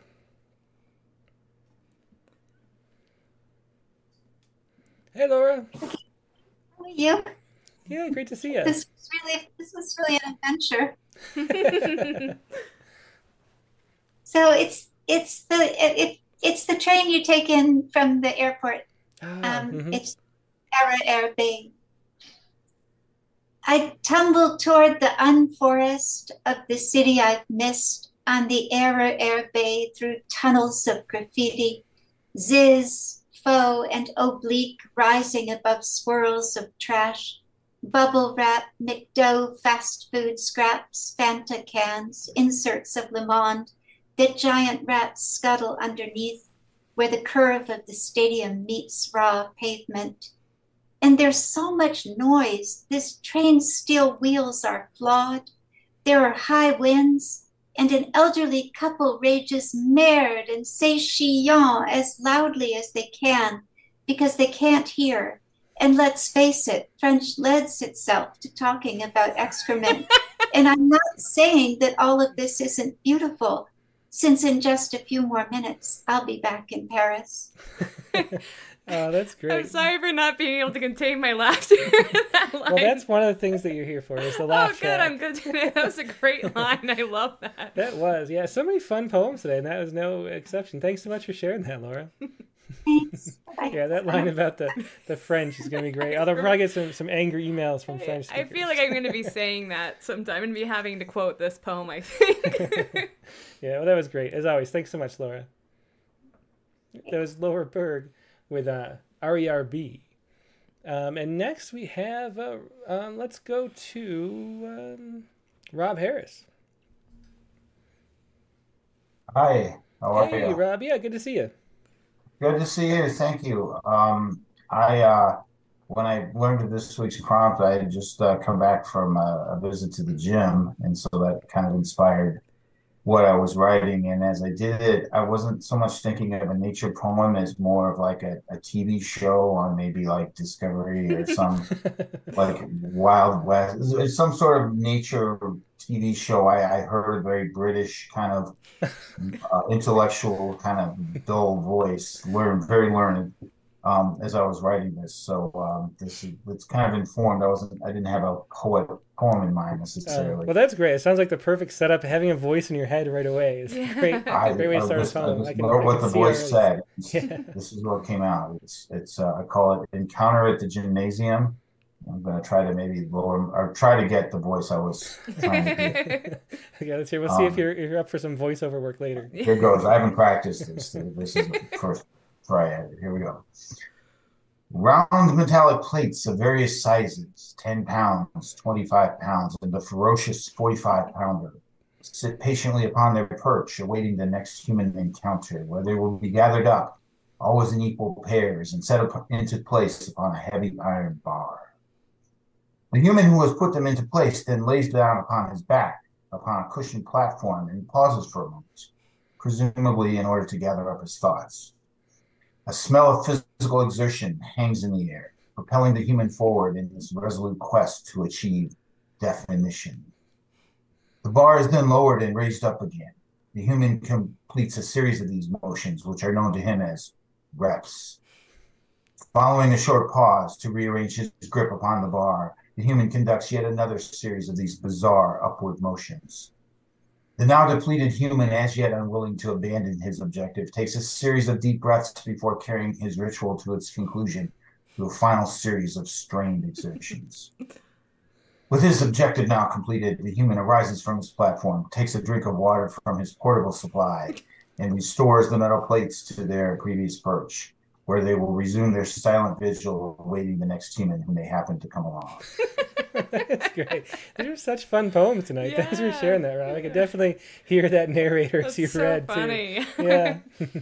I heard the ferocious 45-pounder, and I said I got to keep doing this. Yeah, that's true. Excellent. Yeah, thanks so much for sharing that, Rob. Thank you for listening to it. I appreciate it. It was Rob Harris with Encounter at the Gymnasium.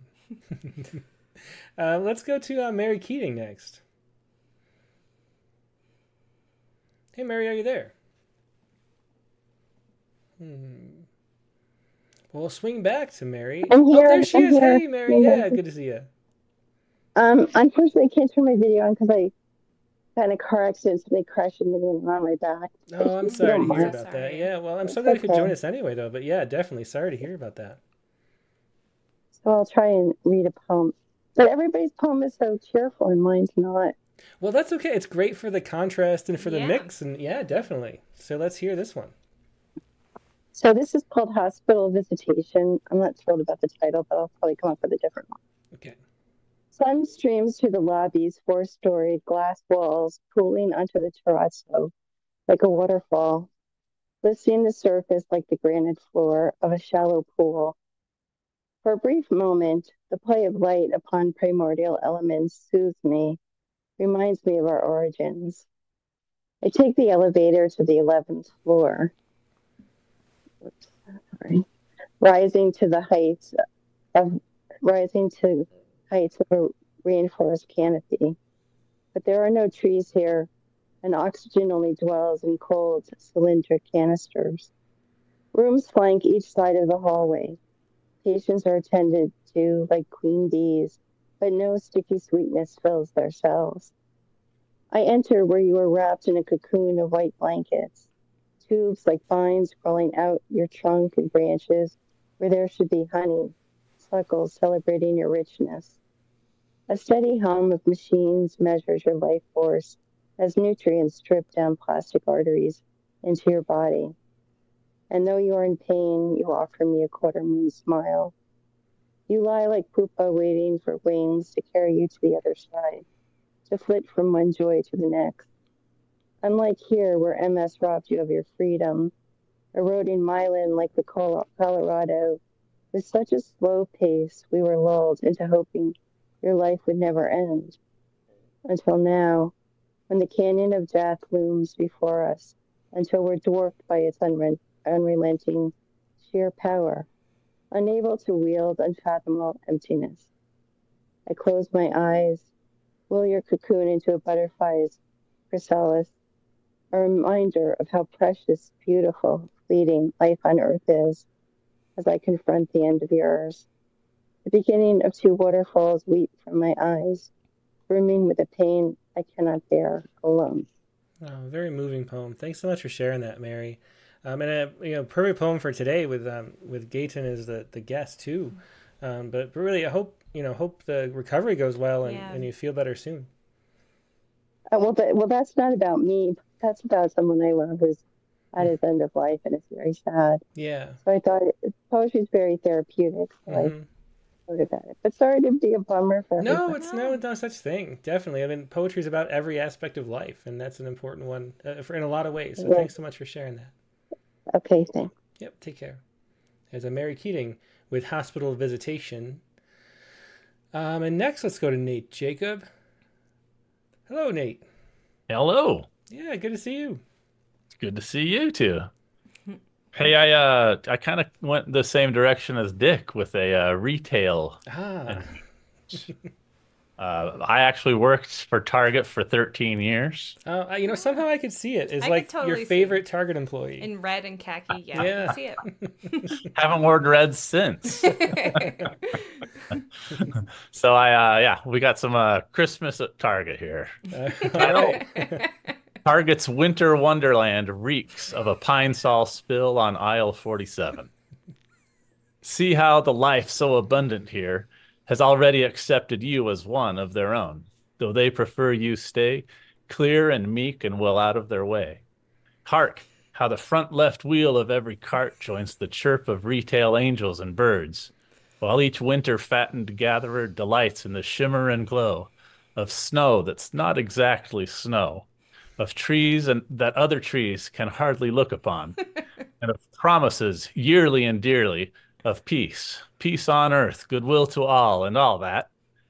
A quiet observer, still, so very still, will see that the winter dark approaches in the outsider's barren landscape. Here in Target's 3.5-acre preserve, there is life enough. There is warmth enough for the world. And so they come, the annual return of the holiday birds, cards and beaks and cash on wing, ready to line their faux-feathered nests with the lowest prices of the year to come. Maybe you came for the string lights. You will leave without them, sold out since just after sunset in October. And the birds around you pity you, sing mournfully of your mostly empty cart in this, the season of mad gathering. That was so fun. A little bit of a low blow for Katie, who we went to Target to try to find Christmas lights like November 30th. Yeah, maybe. like the literally the worst day to do that. That was the day when I had like 4 options. Yeah. Anyway, that's great. I love that Target as a 3.5-acre preserve. Yeah. Gotcha. On a related note, I have a rainbow lit tree, which is fun, but not what I intended to purchase. It's nice, though. I've got one, too. Yeah. A lot of fun, Nate, as always. Thanks for sharing Thanks that. a lot. Yep, take care. So Nate Jacob with Target's Winter Wonderland reeks of a pine sauce spill on aisle A47. All right, well, that was fun. Let's see what David Cook's got. David hasn't been here in a while. Hey, David, are you there? Hello, I don't see you, but I hear you.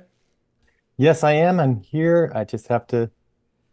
There we go. There you go. Yeah, it's been a Alrighty. bit for you, too. Yeah, how you been?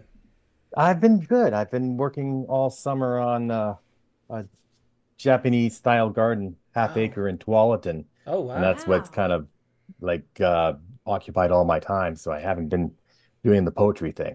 Oh, well, I'm so glad. So- Yeah, I'm so glad you're back, and that sounds... Bring pictures next time. Yeah. Yes. Okay. Also, just to go back to the inability to wear red and khaki from Target, I can no longer wear blue cardigan sweaters from my 12 years of Catholic school. Oh, yeah. But the garden, the poem that I sent it's about a garden, and you usually think of gardens as nature, but definitely learned this summer that it's a lot of man-made construction behind it. Yeah, interesting. Well, let's hear it. And this is a poem I wrote about the Lansu Garden, Chinese Gardens, which is a city block right in the middle of downtown Portland.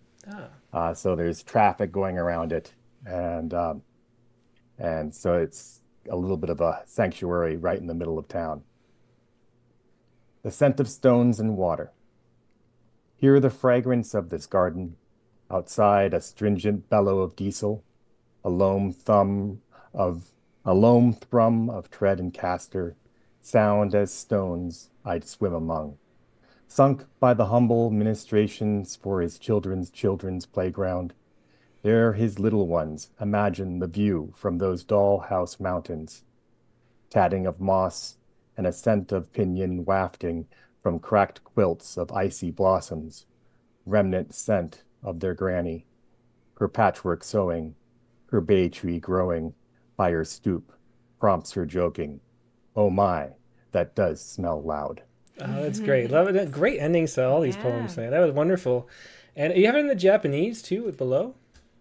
I do have the Chinese below on that one, but that's that translation hasn't been revised as much as the poem. And I've been told it sounds kind of like a small child repeating things over and over again. Well, it's wonderful that you can do that, though. It's really cool. Yeah. I'm always jealous of people speaking jealous. We can speak other languages. Very cool for sharing that. I love the American Sonnet too. Another one. Oh, nice catch. Yeah. And yeah, the first I played with a lot of the rhyme and internal rhyme and a lot of a lot of ambiguity as far as the words. Like pinyin is actually spelled like the Chinese language, the romanization of the Chinese language. Oh, interesting. And it's one letter off from the tree. Oh.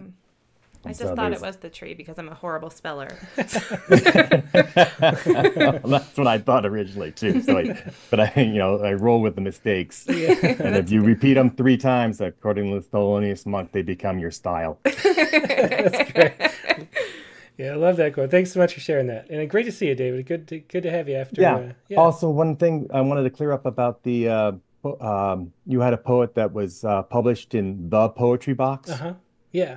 That's actually a Portland publishing company. Sean Avingo runs it. And, we have a lot of. I'm not sure if we published Sean or has been on before. It's a name that's really familiar, and I remember that. Yeah. So that's different from my business of the poetryboxes.com, Gotcha. where I build poetry boxes. That's the thing. I was conflating. Yeah, exactly. I saw that in your eyes. I was like, oh, he's thinking of 2 things at the same time. Yeah, and then you were here today. I mean, what are the odds, though? I think I could have sensed it maybe or something. But I'm glad you're back. I so wanted to be here for the Bob Hickok one, but I just missed it. Yeah. Well, it's great to see you now, and glad you're taking a break from the garden now that the weather doesn't let you. Exactly. Okay. Have a great night. Okay, take care. You too. And that was a David Cook, familiar face from past Rattlecast, but hasn't been on about a year, I guess. Let's go next to Donna Kay, who's a first-time caller, I believe. Hey, Donna. Are you there? Well, yikes. Hello. Oh, I think you got unmute again. I think you were unmuted for a second. Yeah. Okay. Hey, hello. This is so exciting. Oh my God. Well, I'm so glad to have you here. I am just retired as a nurse, and I'm getting into poetry, and I loved so I'm so glad that I came for tonight. And I'm so glad I stayed on because I thought I have a subscription. And I thought you had to put something in advance. I'm just learning about Rattle. Oh, okay. Great. Yeah, well, thanks so much. Yeah, so how it usually works, these are prompt lines. So we have a prompt every month, or every week, I should say. I don't know why I said month. Every week we have a prompt, so we have poems sort of written after that prompt. But I saw you say you had something that related to the guest, I think. I saw on the chat window you mentioned that. Is there something you want to share, a poem, or are you just saying hi? I mean, poem. And I thought, since it was a little medically, it wouldn't shock people. The title is called Placenta. Okay. And did you email it to me or no? It didn't. Okay. Well, we'll do it regular way the next time, but we'll let it all slide because I want to hear this poem because I heard you mention it. So let's go ahead and just hear it. We'll watch you read. And then, okay, placenta. A living organ attached. I'm sorry. Let's just start over. I'm so excited. Placenta. All living beings were attached at the time of birth. The cord that supplied the living nutrients was severed. The baby cried out and began a separate life from the mother. The process of separation began with the first breath. Yet the attachment bond and the emotional bond was not severed. It was so strong throughout childhood and young adulthood. Hands-on help, bathing, cooking. Now I have adult children. They do not need me. How can I accept that they want our relationship to be on their terms, not my terms? I want more. I want to see them more often. I want to have a meal together, take a walk together. We, at one time, lived by yellow Post-it notes. They were always attached to the kitchen countertop. I always knew where they were, who they were with, what they ate for dinner, what they were reading. I miss them. I miss the attachment. The placenta, the cord was cut. Oh, that's beautiful and so relevant to today's show. Thanks so much for sharing. That was Donna Carpenter with Placenta, and great to see you and have you on. Yeah, I'll be back. This was awesome. Okay, cool. Great. Yeah, so we'll have a prompt for next week, and then write a poem this week about that, and that's the prompt lines. That's what we do. So Okay. sit tight for the prompt in a little bit, and then we'll see what you come up with next week, Donna. Okay. Okay, great. Take care. There was Donna Carpenter once again with Placenta. Nice having first-time enthusiastic callers here. Let's go next to Monica Dobos.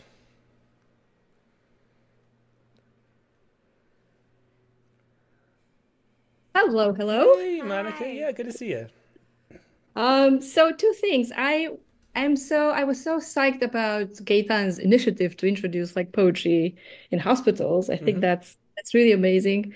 And secondly, that ties into my poem. I've been recently listening to Marissa Peer, who's like this hypnotherapist. She's a therapist, and she talks about anxiety. And randomly in her video, she mentions like how kissing actually lowers your anxiety because of the amount of saliva that's imprinted in your mouth. Oh, that's really interesting. And so that's kind of what started my poem. And of course, I had to pay attention to the prompt too. And how Bugs Bunny got into it, I don't know, but there it is. Well, I'm excited for this one. Sounds fun. Okay.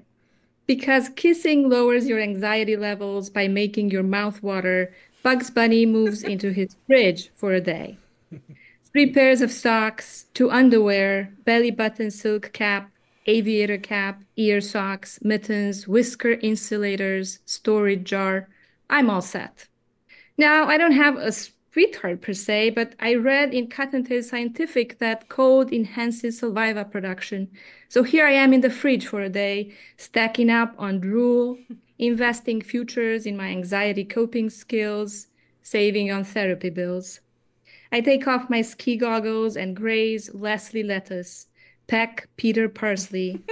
I read the ingredients on the Thousand Islands, my favorite dressing in the world.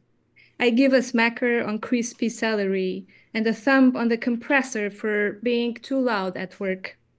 I wrap my muffler tighter around the merino wool turtleneck and smooch Ruby rutabaga. She slaps me.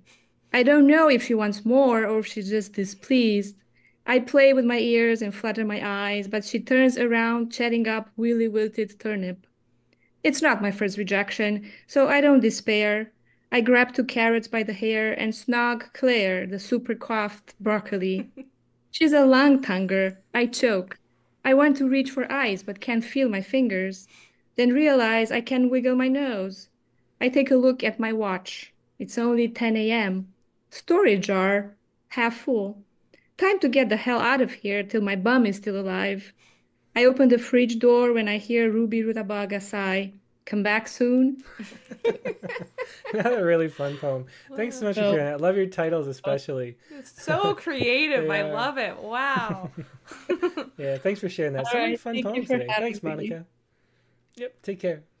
So Monica Dobos with Because Kissing Lowers Your Anxiety Levels by Making Your Mouth Water, Bugs Bunny moves into his fridge for a day. Yeah, that was really interesting. You know, you are a great partner to have as a co-host here, and funny poems like the. I could have just been hitting the laugh button with all these. Like every single poem has an amazing title too. Yeah, the titles are really great. Really good. I gotta up my game on my titles. Definitely, yeah, me too. All right, let's go to Brent Stauffer next. Hello. Hey, Brent. Yeah, great to see you. Hey, good to see you guys. Yeah, it's been a really cool night. I've read a lot, or I see a lot of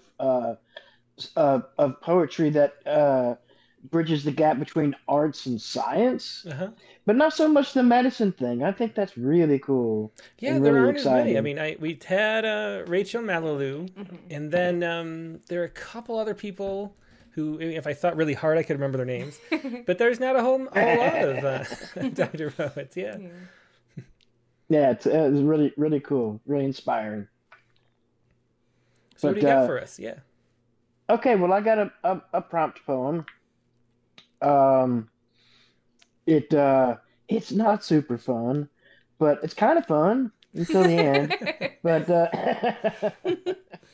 and the title is it's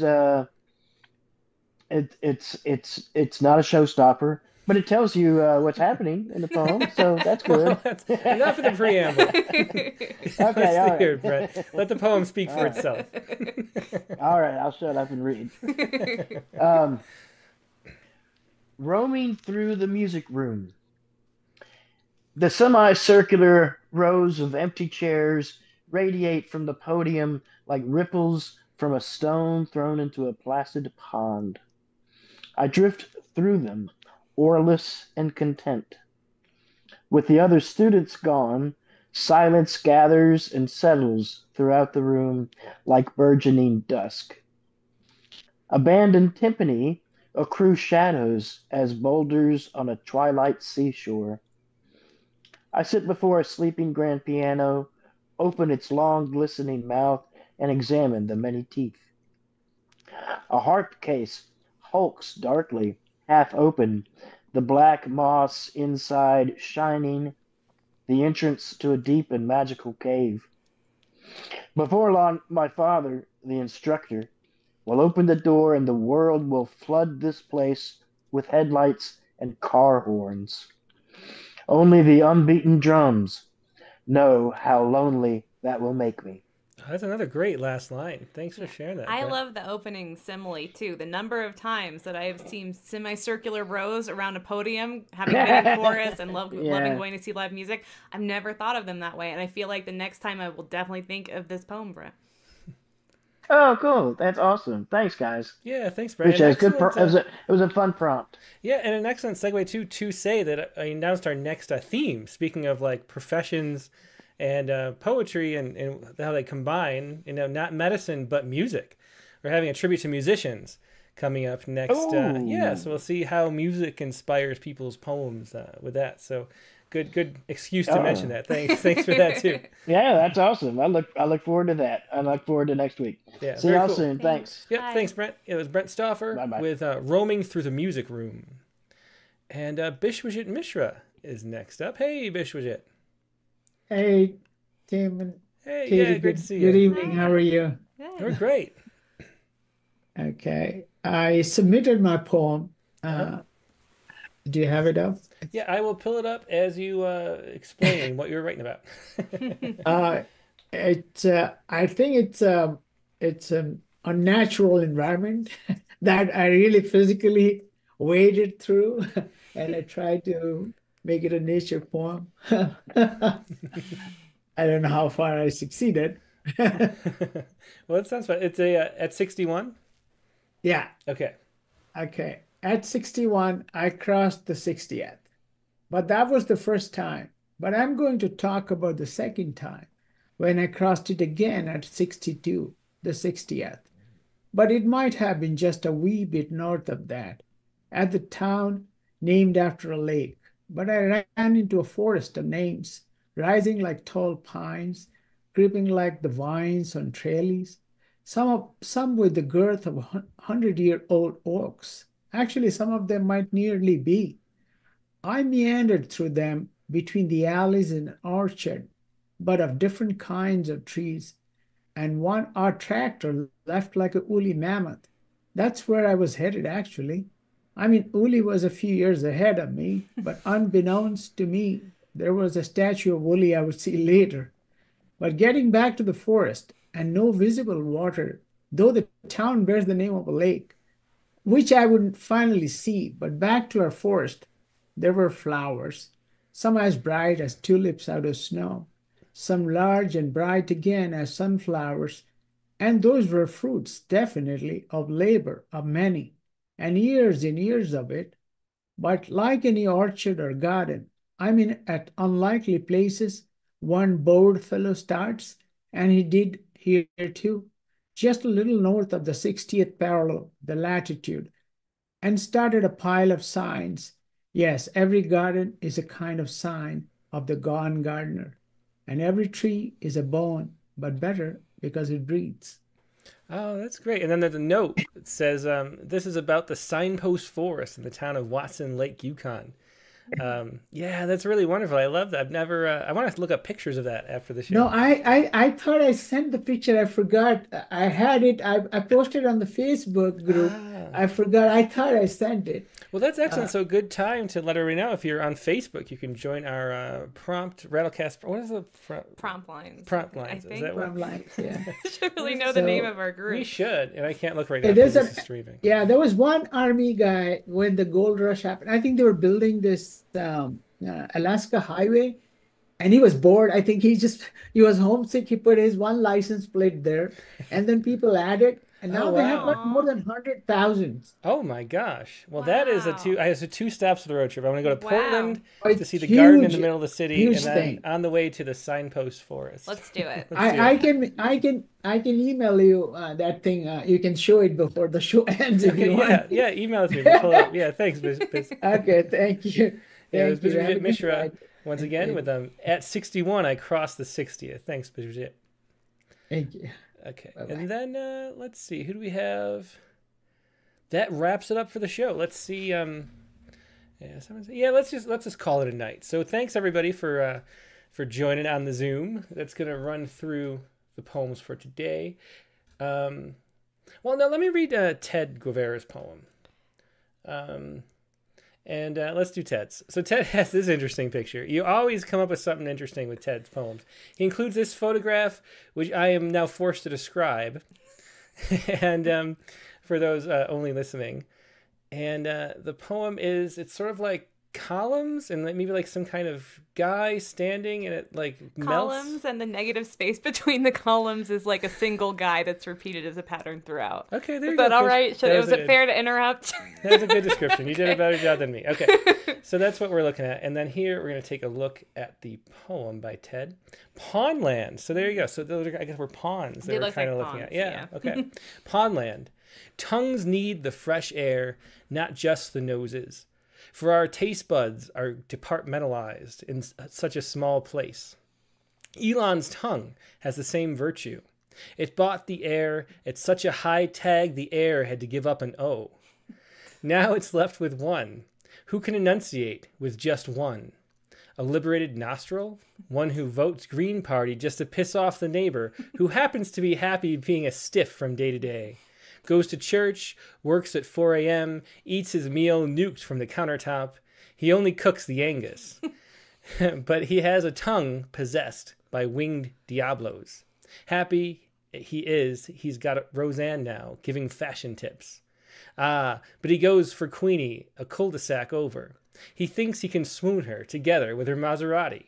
How grand is life when our tongues swirl freely from the best mouthwash available. How commensurating.